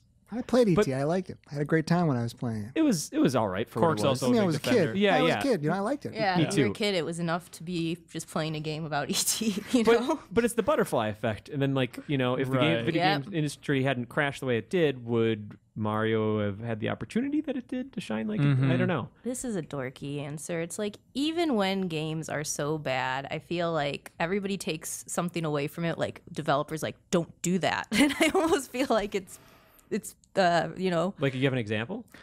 I don't know. I'm just saying, like in series, like you always have one entry that isn't that great. Okay. And then it's like don't make that mistake again. Devil May Like, Cry 2. Yeah, I was Yeah. thinking that was where I was going. okay. Do you ever notice I think just we all don't like agree that to one say shouldn't be mean done. things about anything unless it's Nino Kuni. That's so great. To piggyback after that point, I remember doing a review of From Software's. I think it was like Summoner, one of the very early ones, Okay. when they're still very much finding their footing. Summoner wasn't them though. Wasn't? No. Is that the I know first- I have done one of the early From Software ones, and Okay. it's just Okay. escaping Yeah. one of the reviews. And I mean, think if that game had made, and where would they be now? You know what Yeah. I mean? Because I hated that game when I reviewed it. I mean, you can go back and look at whatever it is I scored it, but I Right. mean, it's got to be sub 5. I just did not like it. But yeah, where would that developer be without something like that? I'd probably go back to honestly Sonic Adventure 1 and just say no. Like, No to the what about 3D Sonic concept. Boom? yeah, I mean, because Sonic Boom is too late. You know what I Yeah, mean? it's Like, like, if they can oh, go back you- and kill off Sonic Adventure, even though I enjoyed it at the time, maybe there would have been this other ripple effect. Maybe that team It would had have to never come been back to hired there. Sonic. Right. But what if they had a gaming journalist to defend Sonic Boom then, and then you had to take it out? I was going for a Terminator 2 thing. Never mind. Keep going. Turns out it's a complicated plot to Yeah. explain Terminator 2. Anyway, that's all. Sonic Adventure. I'm trying to think of like the big game changers for a trend that I really don't like. It's like if Skylanders didn't happen. Or if you hated, know? roguelikes, you just go back and off rogue at the very beginning. There's always Oregon Trail though. Yeah, that's true. There was another good question actually too. Is like, do you like?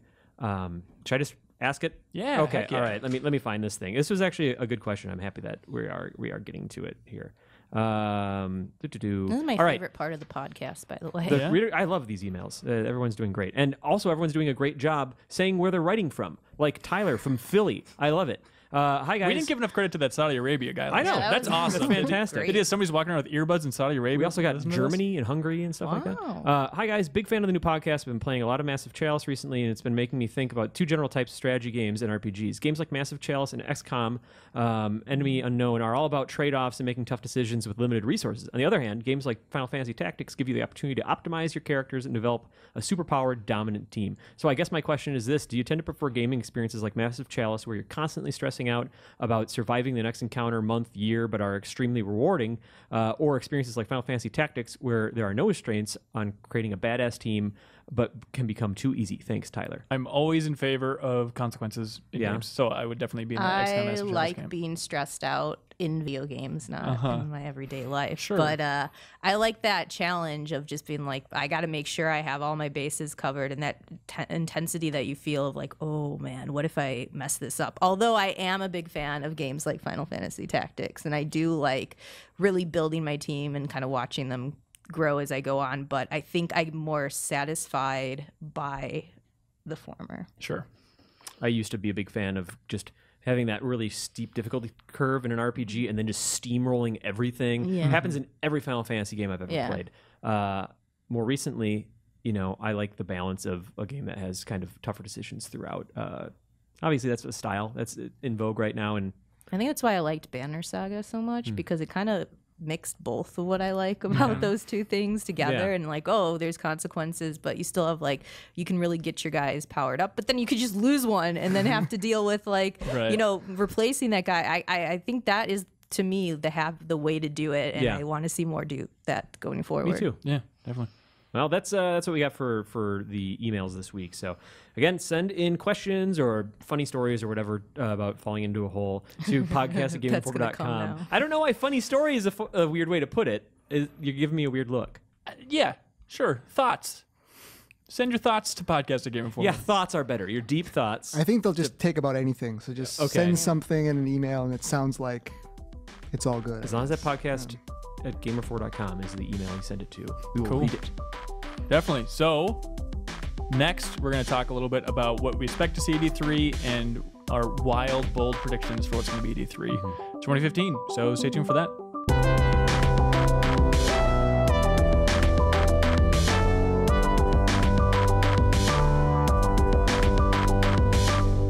All right, welcome back to the Game Informer Show. We're going to go through some predictions for E3 2015. So you guys just want to run down like the press conferences and use it as a way to divide up what the big companies are going to be showing? Yeah, I guess we can do that. All right. Guide That's us. probably the way to do it. Let's go. Bethesda, Fallout 4, Yes. Doom. Yep. But what from Doom? I bet it's going to be extended Fallout gameplay, extended Doom gameplay. All right, It has to be, right? I'm okay with that. I mean, all those Bethesda games should get some pretty good gameplay demos, I'd imagine. Isn't that usually their style? Is Right. Big question. Lots to say about Fallout. Lots to say about Doom, presumably. Maybe some stuff about the Elder Scrolls Online. But is it time? Yeah. Would they ever be crazy enough to announce like another Elder Scrolls project? No. It couldn't happen, right? Absolutely no So way. we have to kind of nix that off, and then they go heavier That on in Elder Fallout Scrolls. 4, like people would just collapse. Well, right. That's the problem. So they'll go heavier on be like, all right, well, hey, we got Fallout 4, but also if you like the Elder Scrolls series, we still have Elder Scrolls Online. Please look at this. But there's a good chance Bethesda could steal the entire show with like a big, presumably impressive Fallout 4 gameplay demo. Whatever the hell they say about Doom, they'll talk about Battlecry, their free-to-play thing. But then there's also the potential for Arcane to reveal their next game. sure. And the rumors, like we know for sure that the studio split. There's now the team in France, which is led by Harvey Smith, and then the team in Austin, which is led by Raph Clantonio.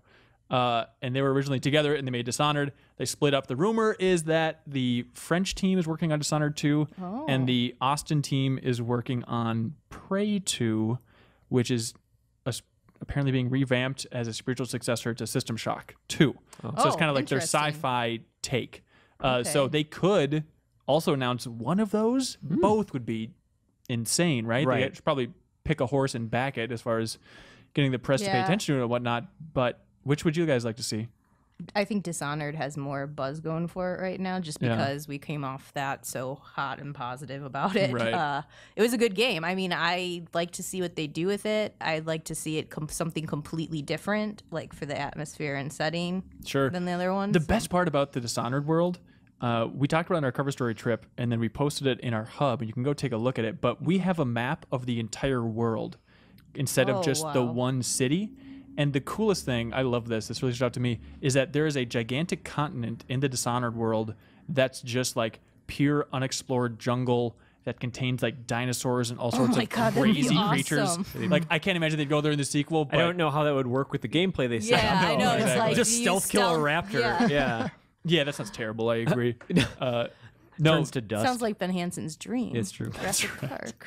Kato, anything stand out? Do you want to see one or the other? I would like to see Dishonored. I really like that franchise, and very curious where it's going to go. And it should be about time for them, like I said, to come out with something. Then again, I would think with the Prey thing and the way that whole situation just sort of dissolved into a lot Yeah. of disappointment and stuff.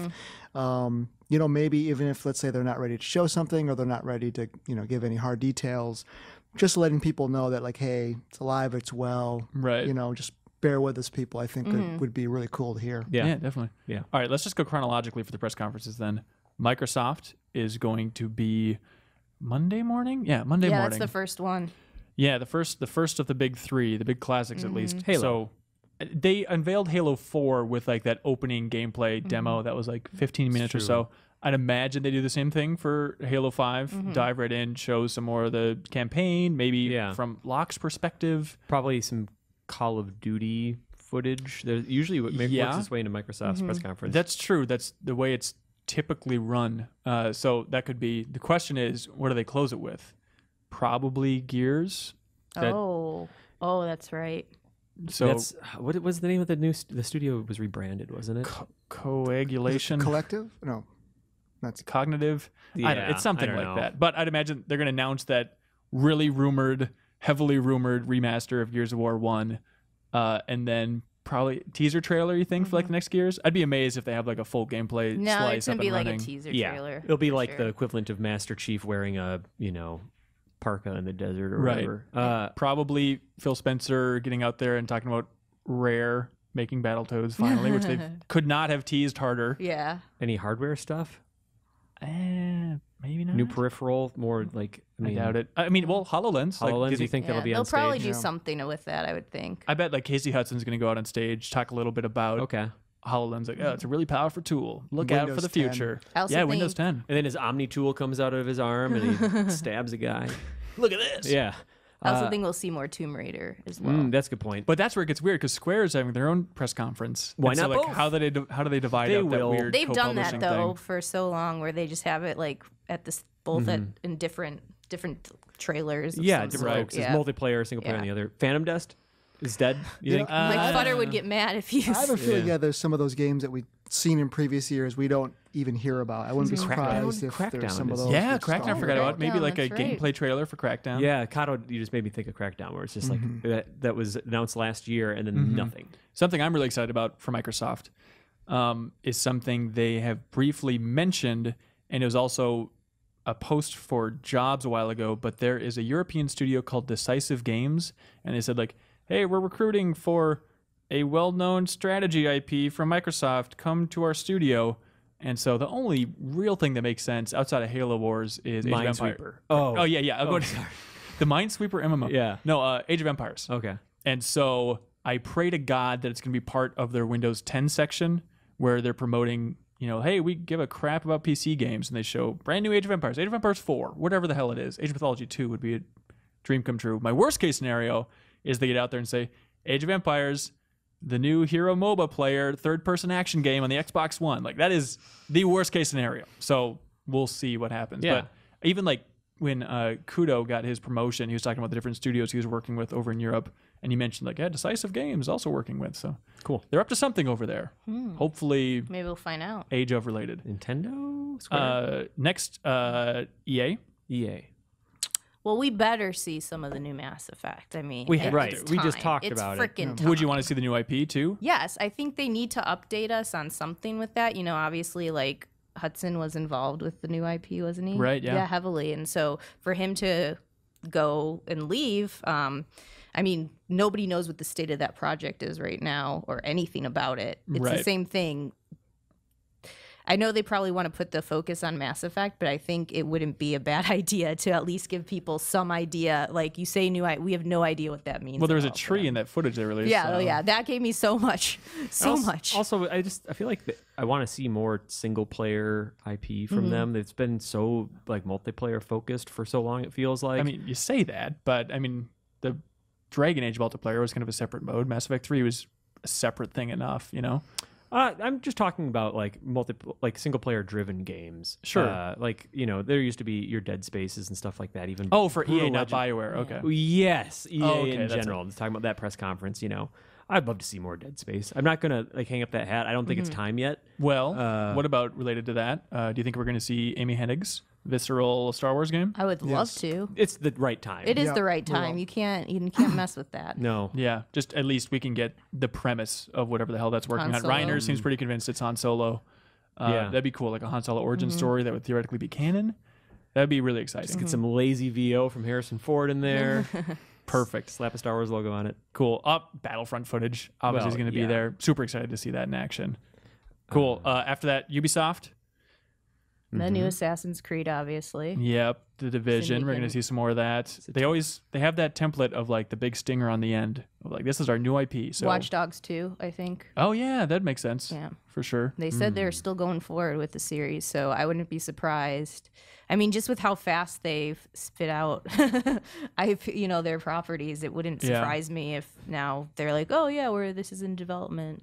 Probably another sort of pre-scripted Rainbow Six Siege. Yep. Oh, sure. Gameplay, Yeah. which that game's actually looking pretty cool. Yeah. Aisha Tyler's going to host it again. So we yeah. can look forward to I She like does a her. pretty She's good job. She's Yeah, good. it's very good. Is it time for another like Splinter Cell or Rayman? Can you see that those making an I appearance? love the new Rayman games. I don't want them to make another it's one. too fast. Here's also what Yeah. I'm going to say Beyond Good and Evil 2. I'm going to hope again. Hmm. I'm going to always hope. Maybe, but especially with It's not going to happen, but I just need to put out there that I want it still so. and maybe we'll see Michelle Ancel on Sony's stage Yeah, because he 'cause- was working at both studios, Yeah. and he's also working on that weird Tales of the Sun like caveman game Yep. for Sony. Is it called Before? No, that's the other one. Is it called Wild? AD? Yeah, it is called Wild. Wild, yeah. DC? Yeah, so I'm really curious what that's like. But that leads us to Sony. What do you guys want to see from Sony? The more Last indies. Guardian? Okay, everyone all at once. Ready? The 3, 2, 1. Media Last Molecules Guardian. game. Oh, okay. Cool. No, Last Guardian. You think now it's time?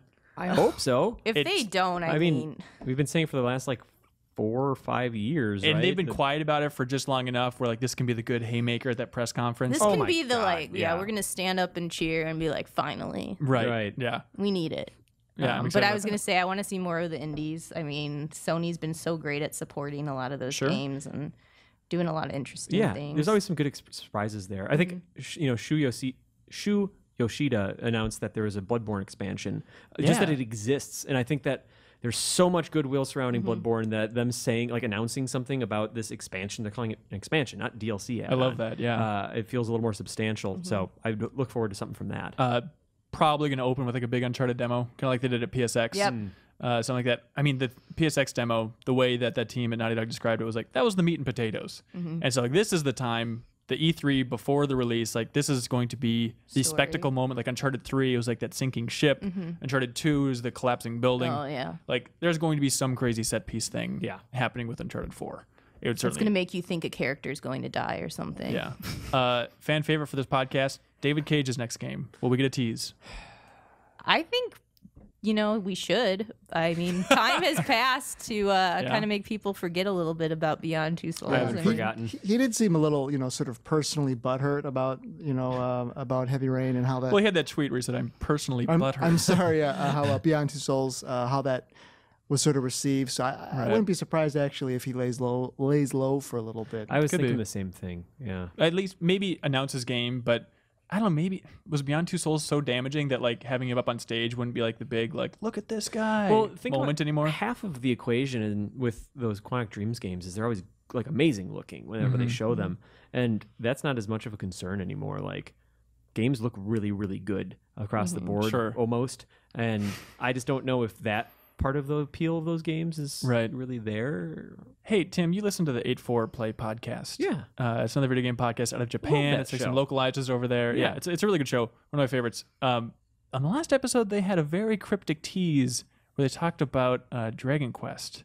And they're like, maybe you'll see more at the Sony press conference. There's some connection there to E3. So I don't know if it's an announcement of Dragon Quest 10 Or Little coming Big to- Planet skins, little Something like outfits. that. I don't know. Maybe something beyond Dragon Quest Heroes Sure. coming. That's my weird oddball prediction. Also, I'm going to swing for the fences here. I predict J.J. Abrams on stage, Sony press conference to show Force Awakens, Disney Infinity stuff, Oh, That'd be like cool. alongside like C-3PO or some crap, Why Sony's stage? because they partnered with them last year Did they? Okay. for like the big Hulk exclusive. Oh, all right. Yeah. Also, I will predict Sony reviving PT for Morpheus support. That'll be my other weird bold My prediction. God, that's bold. that's super bold and not going to happen. They're so smart with staying in touch with the internet, though, over there at Sony. Like, maybe the higher ups, not so much. But everybody else, they clearly saw the fan outrage over that thing being taken down. And something, when they're trying to promote Morpheus any way they can, like having the ultimate terror experience. I think that Konami's in such disarray Yeah. or reshuffling and stuff. Maybe that's disingenuous, but like, or doing them a disservice. But I just don't think that they probably would have been in any position to organize a deal that fast. Yeah. And lock Yeah. something in. All the rumors circulating around PT in the future of the Silent Hill franchise. I just don't think anything could mobilize while they Yeah. are in the midst of restructuring things. The only thing I can mobilize is Konami's mobile division. That's right. God, it's the future. All right, so moving on to Square the next morning then. Squaresoft's press conference. Do you think Kingdom Hearts 3 is going to be there, Kim? How was it 2 years ago? that they Yeah, I advanced? mean, I have a feeling Disney has an event every year, and I think that's when they're going to do more. with- D23? Yeah, D23, and I think that's when they're going to do more with Kingdom Hearts 3. I mean, what I think is going to happen is that they're going to say that Kingdom Hearts 1 and 2 are going to come to PS4, PS4, like the Oh, like the Final remasters. Fantasy X just Yeah, did. I would not be surprised if that's next. And I think definitely this is Final Fantasy 15's year. I feel like they're going really hard with that. So I would think that a lot would be devoted to that, especially since we just got the next phase of the demo out for that. Oh, as sure, well. like 2.0. Yeah, thing. 2.0. Episode Duske Yeah, 2.0. I guess they made a lot of changes. So I actually am going to go home and take a look at it. But I honestly, I want it so bad because I feel like the last time we actually did see anything was at that D23 event with the attractions trailer for Kingdom Hearts 3. Right. And it's like, please give me something. See, I'm shaking now. This is too much. Yeah, Kato is a little verklempt over here. He's just too excited. I think Deus Ex is Obviously, Deus That's Ex gonna will be be, a big focus. They also... Just Cause 3. Yeah, well, that's true. They also announced this week, I think it might be free to play, but something called Figureheads, which is like some sort of online tactics mech game. It looks a little front mission-y. It looks interesting, so I could see them pushing big in the free to play space with something like that. Okay, right after Square, immediately after Square, Nintendo's press conference where they press play and then walk More away. amiibo. It's just a glorified direct. It's a glorified direct. Yeah. So more amiibo crap. Oh yeah. Fantastic. God, No Zelda. We know there's no Zelda. unless they're lying. But unless I could, I don't know. I think we're gonna have a trailer. I mean, I think they meant like no Zelda at the show, but I have a feeling some type of new trailer is gonna surface. So you think there'll be something about Zelda? something? I mean, you can't go through a press conference at E3 without something Zelda. Whoa, During this sorry. prediction thing. Oh, go Sorry, ahead, Tim. we glazed past hardware with Sony. Is Oh, do there you want- more Morpheus stuff or? They'll talk about Morpheus. Okay. It'll definitely be there. All right, okay, and then going back to Nintendo. Nintendo. Speaking of that, Nintendo needs to do a Wii U price drop. Price drop Bundle. redesign or just Yeah. price drop? I would just give it a freaking price drop already. Yeah, Like I think they probably will try to do some type of bundle if they can. sure. But What, it's, amiibo bundle maybe? yeah, that would actually 30 sell. See, amiibos crammed in put a all box. the amiibos that people can't find into that bundle, like the hard to get ones, gonna say, and it would sell off the shelves. Make a custom amiibo that's sold only with the Wii. yeah, there you go. There you go. Not the worst idea, No. honestly. The Yeah, most honest to insidious, God. but Yeah, you're gonna see a lot of Wii U boxes at like retailers with just claw marks dug into them and ripped the amiibo. I feel like we should be conservative with Nintendo. Every year, the predictions for Nintendo are just so outlandish. Like I remember Reiner last year. We put a bet down. He shook my hand on this that he was convinced that we were going to see the next generation hardware from Nintendo last year. Like there's no way. We're not even going to get a hint of NX here. Nope. This is all going to be pretty conservative Wii U plays and 3DS. Did he pay up?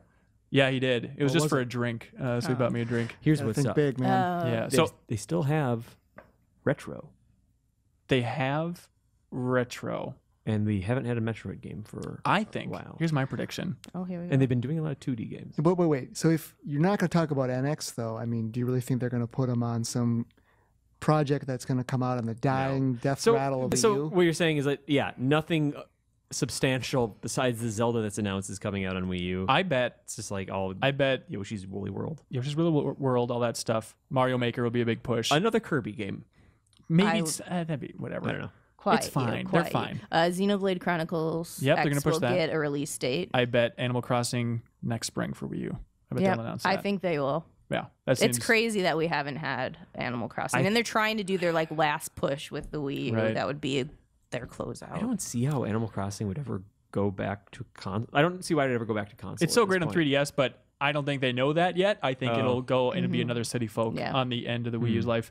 I also think, speaking of Metroid, I bet Retro isn't working on it. My prediction would be Next Level Games, the Luigi's Mansion team. They just knocked it out of the park so well with Luigi's Mansion. Yeah. The concept art was released or leaked that showed that some artists at Next Level before Luigi's Mansion were working on a Metroid game. So maybe after they nailed Luigi's Mansion so much, my prediction is some form of Metroid from Next Level Games on 3DS. Okay. What about a 3D Mario? What about any Mario game? Mario Maker, man. I think it's going to be Come it. I bet it's going to be that. I'm excited for that, but it's not Odd. the same. The only excitement. thing I could see him doing is like Super Mario 3D World 2. Just I'd be reuse those so down assets for and that that. engine again. Yeah, like the same way they did Mario Galaxy 2, where it's like, remember when they first announced that? It's like, yeah, we had some scrapped levels from the first one. I guess we'll make a sequel. Yeah. And it turned out to be such an incredible game. Right. I mean, they just, even though they've kind of done that with 3D Land to 3D World already, like there's still so many things you can do with that structure. Like, why not? Didn't Wasn't there those project games that they were working on that you saw last The year? Star Oh, Fox? Star Fox. Yeah. Yeah. And it seemed like there was these kind of mini games, one where you control a giant robot, one where you juggle different security cam feeds to fend off invading robots. And there was like Star Fox logos hidden within that. Right. And I asked, because Miyamoto was directing this brief Q&A, I'm like, are these, and Star Fox didn't seem that substantial either. It didn't seem really fleshed out, but it was early.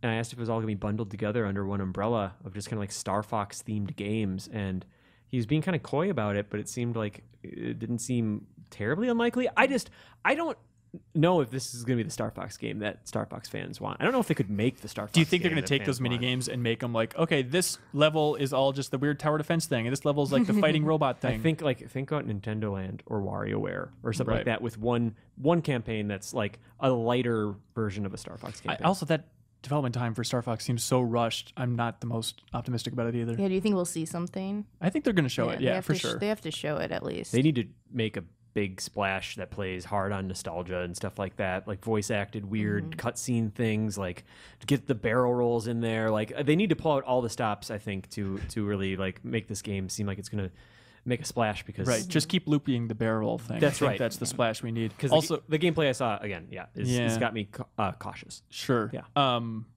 They haven't announced the Pokemon game for this year. I could see him talking about the next Pokemon 3DS game. I would pray that they wouldn't and then More- save it for some sort of NX thing, but There'll definitely be more Fire Emblem focus. Yeah, on the Fire both Emblem If games. thing, yeah. If and Fire Emblem Shin Megami Tensei X Fire Emblem. and I know the team is working on a Rhythm Heaven for 3DS, but my fingers are crossed for some sort of proper WarioWare game for Wii U, but I think that's where I'm stepping outside the realm of possibility. I'm streaming too much. Monster Hunter X, what is that coming out for? Do you I don't know anything about remember that. one? Yeah, new Monster Hunter game was announced. Seemed like it's a little bit more action focused. Oh, that's right. Not mainline Monster Hunter as much, it seems. Sure. So the series traditionally comes out for the 3DS, but Yeah. I'm not sure if this one was different. So Kato, scale of 1 to 10, how much are you looking forward to E3? I would say probably an 8. did you go? Fantastic. Was last year a year you stayed back? I stayed back the past 2 Helped years out actually. at home. Yeah. So it's been a while. Some built up anticipation, right? A little bit, yeah. But like Kim said, when you're back looking at the press conferences and getting the rush of those, which is everybody sees. You definitely get a flavor of it. But yeah, I think about an 8. I think, we've talked about a lot of things that will probably happen. Whether it be like Dishonored and getting to see Fallout and hopefully Last Guardian. I think that there's going to be enough stuff here that's going to be well worth attending. Yeah. Sweet. Cool. Well, definitely stay tuned to Game Informer throughout next week. We're all going to be over there and also back here in Minneapolis, sweating profusely to produce content for you guys. Hey now. Well, I all didn't of us make in a any natural. promises We're there. going to glow naturally. So we're going to be producing, obviously, E3 show floor tour, the video that we do every year. I'm looking forward to that. Tim, I think you're helping out with this year. Yeah. Let's Cool. go check it out. Yeah, And definitely. We're going to try our damnedest to get a podcast from E3. There will be a podcast. Yeah. The plan now is to do a video podcast as well. So the actual format of that, we're not entirely locked down, but we will be recording from out there. So Yeah. look forward to the show next Thursday. Tons of articles, as many videos as I can single-handedly produce out there. And- live streams at GameInformer.com. And be sure to check back on the on the website because the front page will change a little bit. Yep. We're going to get a way to show you the coolest, like most relevant E3 focused videos, whether it's our content or big Right. trailers and stuff like that, should all be at the top of the website. So you can kind of just come and get a Right. quick kind of rundown on what's going on. Yeah. So Yeah, I'm excited. And- It's gaming Christmas, man. yeah, This is the time of the year. It's you're right. This is it. This is the Mecca. The Mecca. The Mecca. All right. Well, thank you so much for listening or watching to the Game Informer show. Be sure to tune in next week when we will have more than enough to talk about. Until next time, we'll see ya.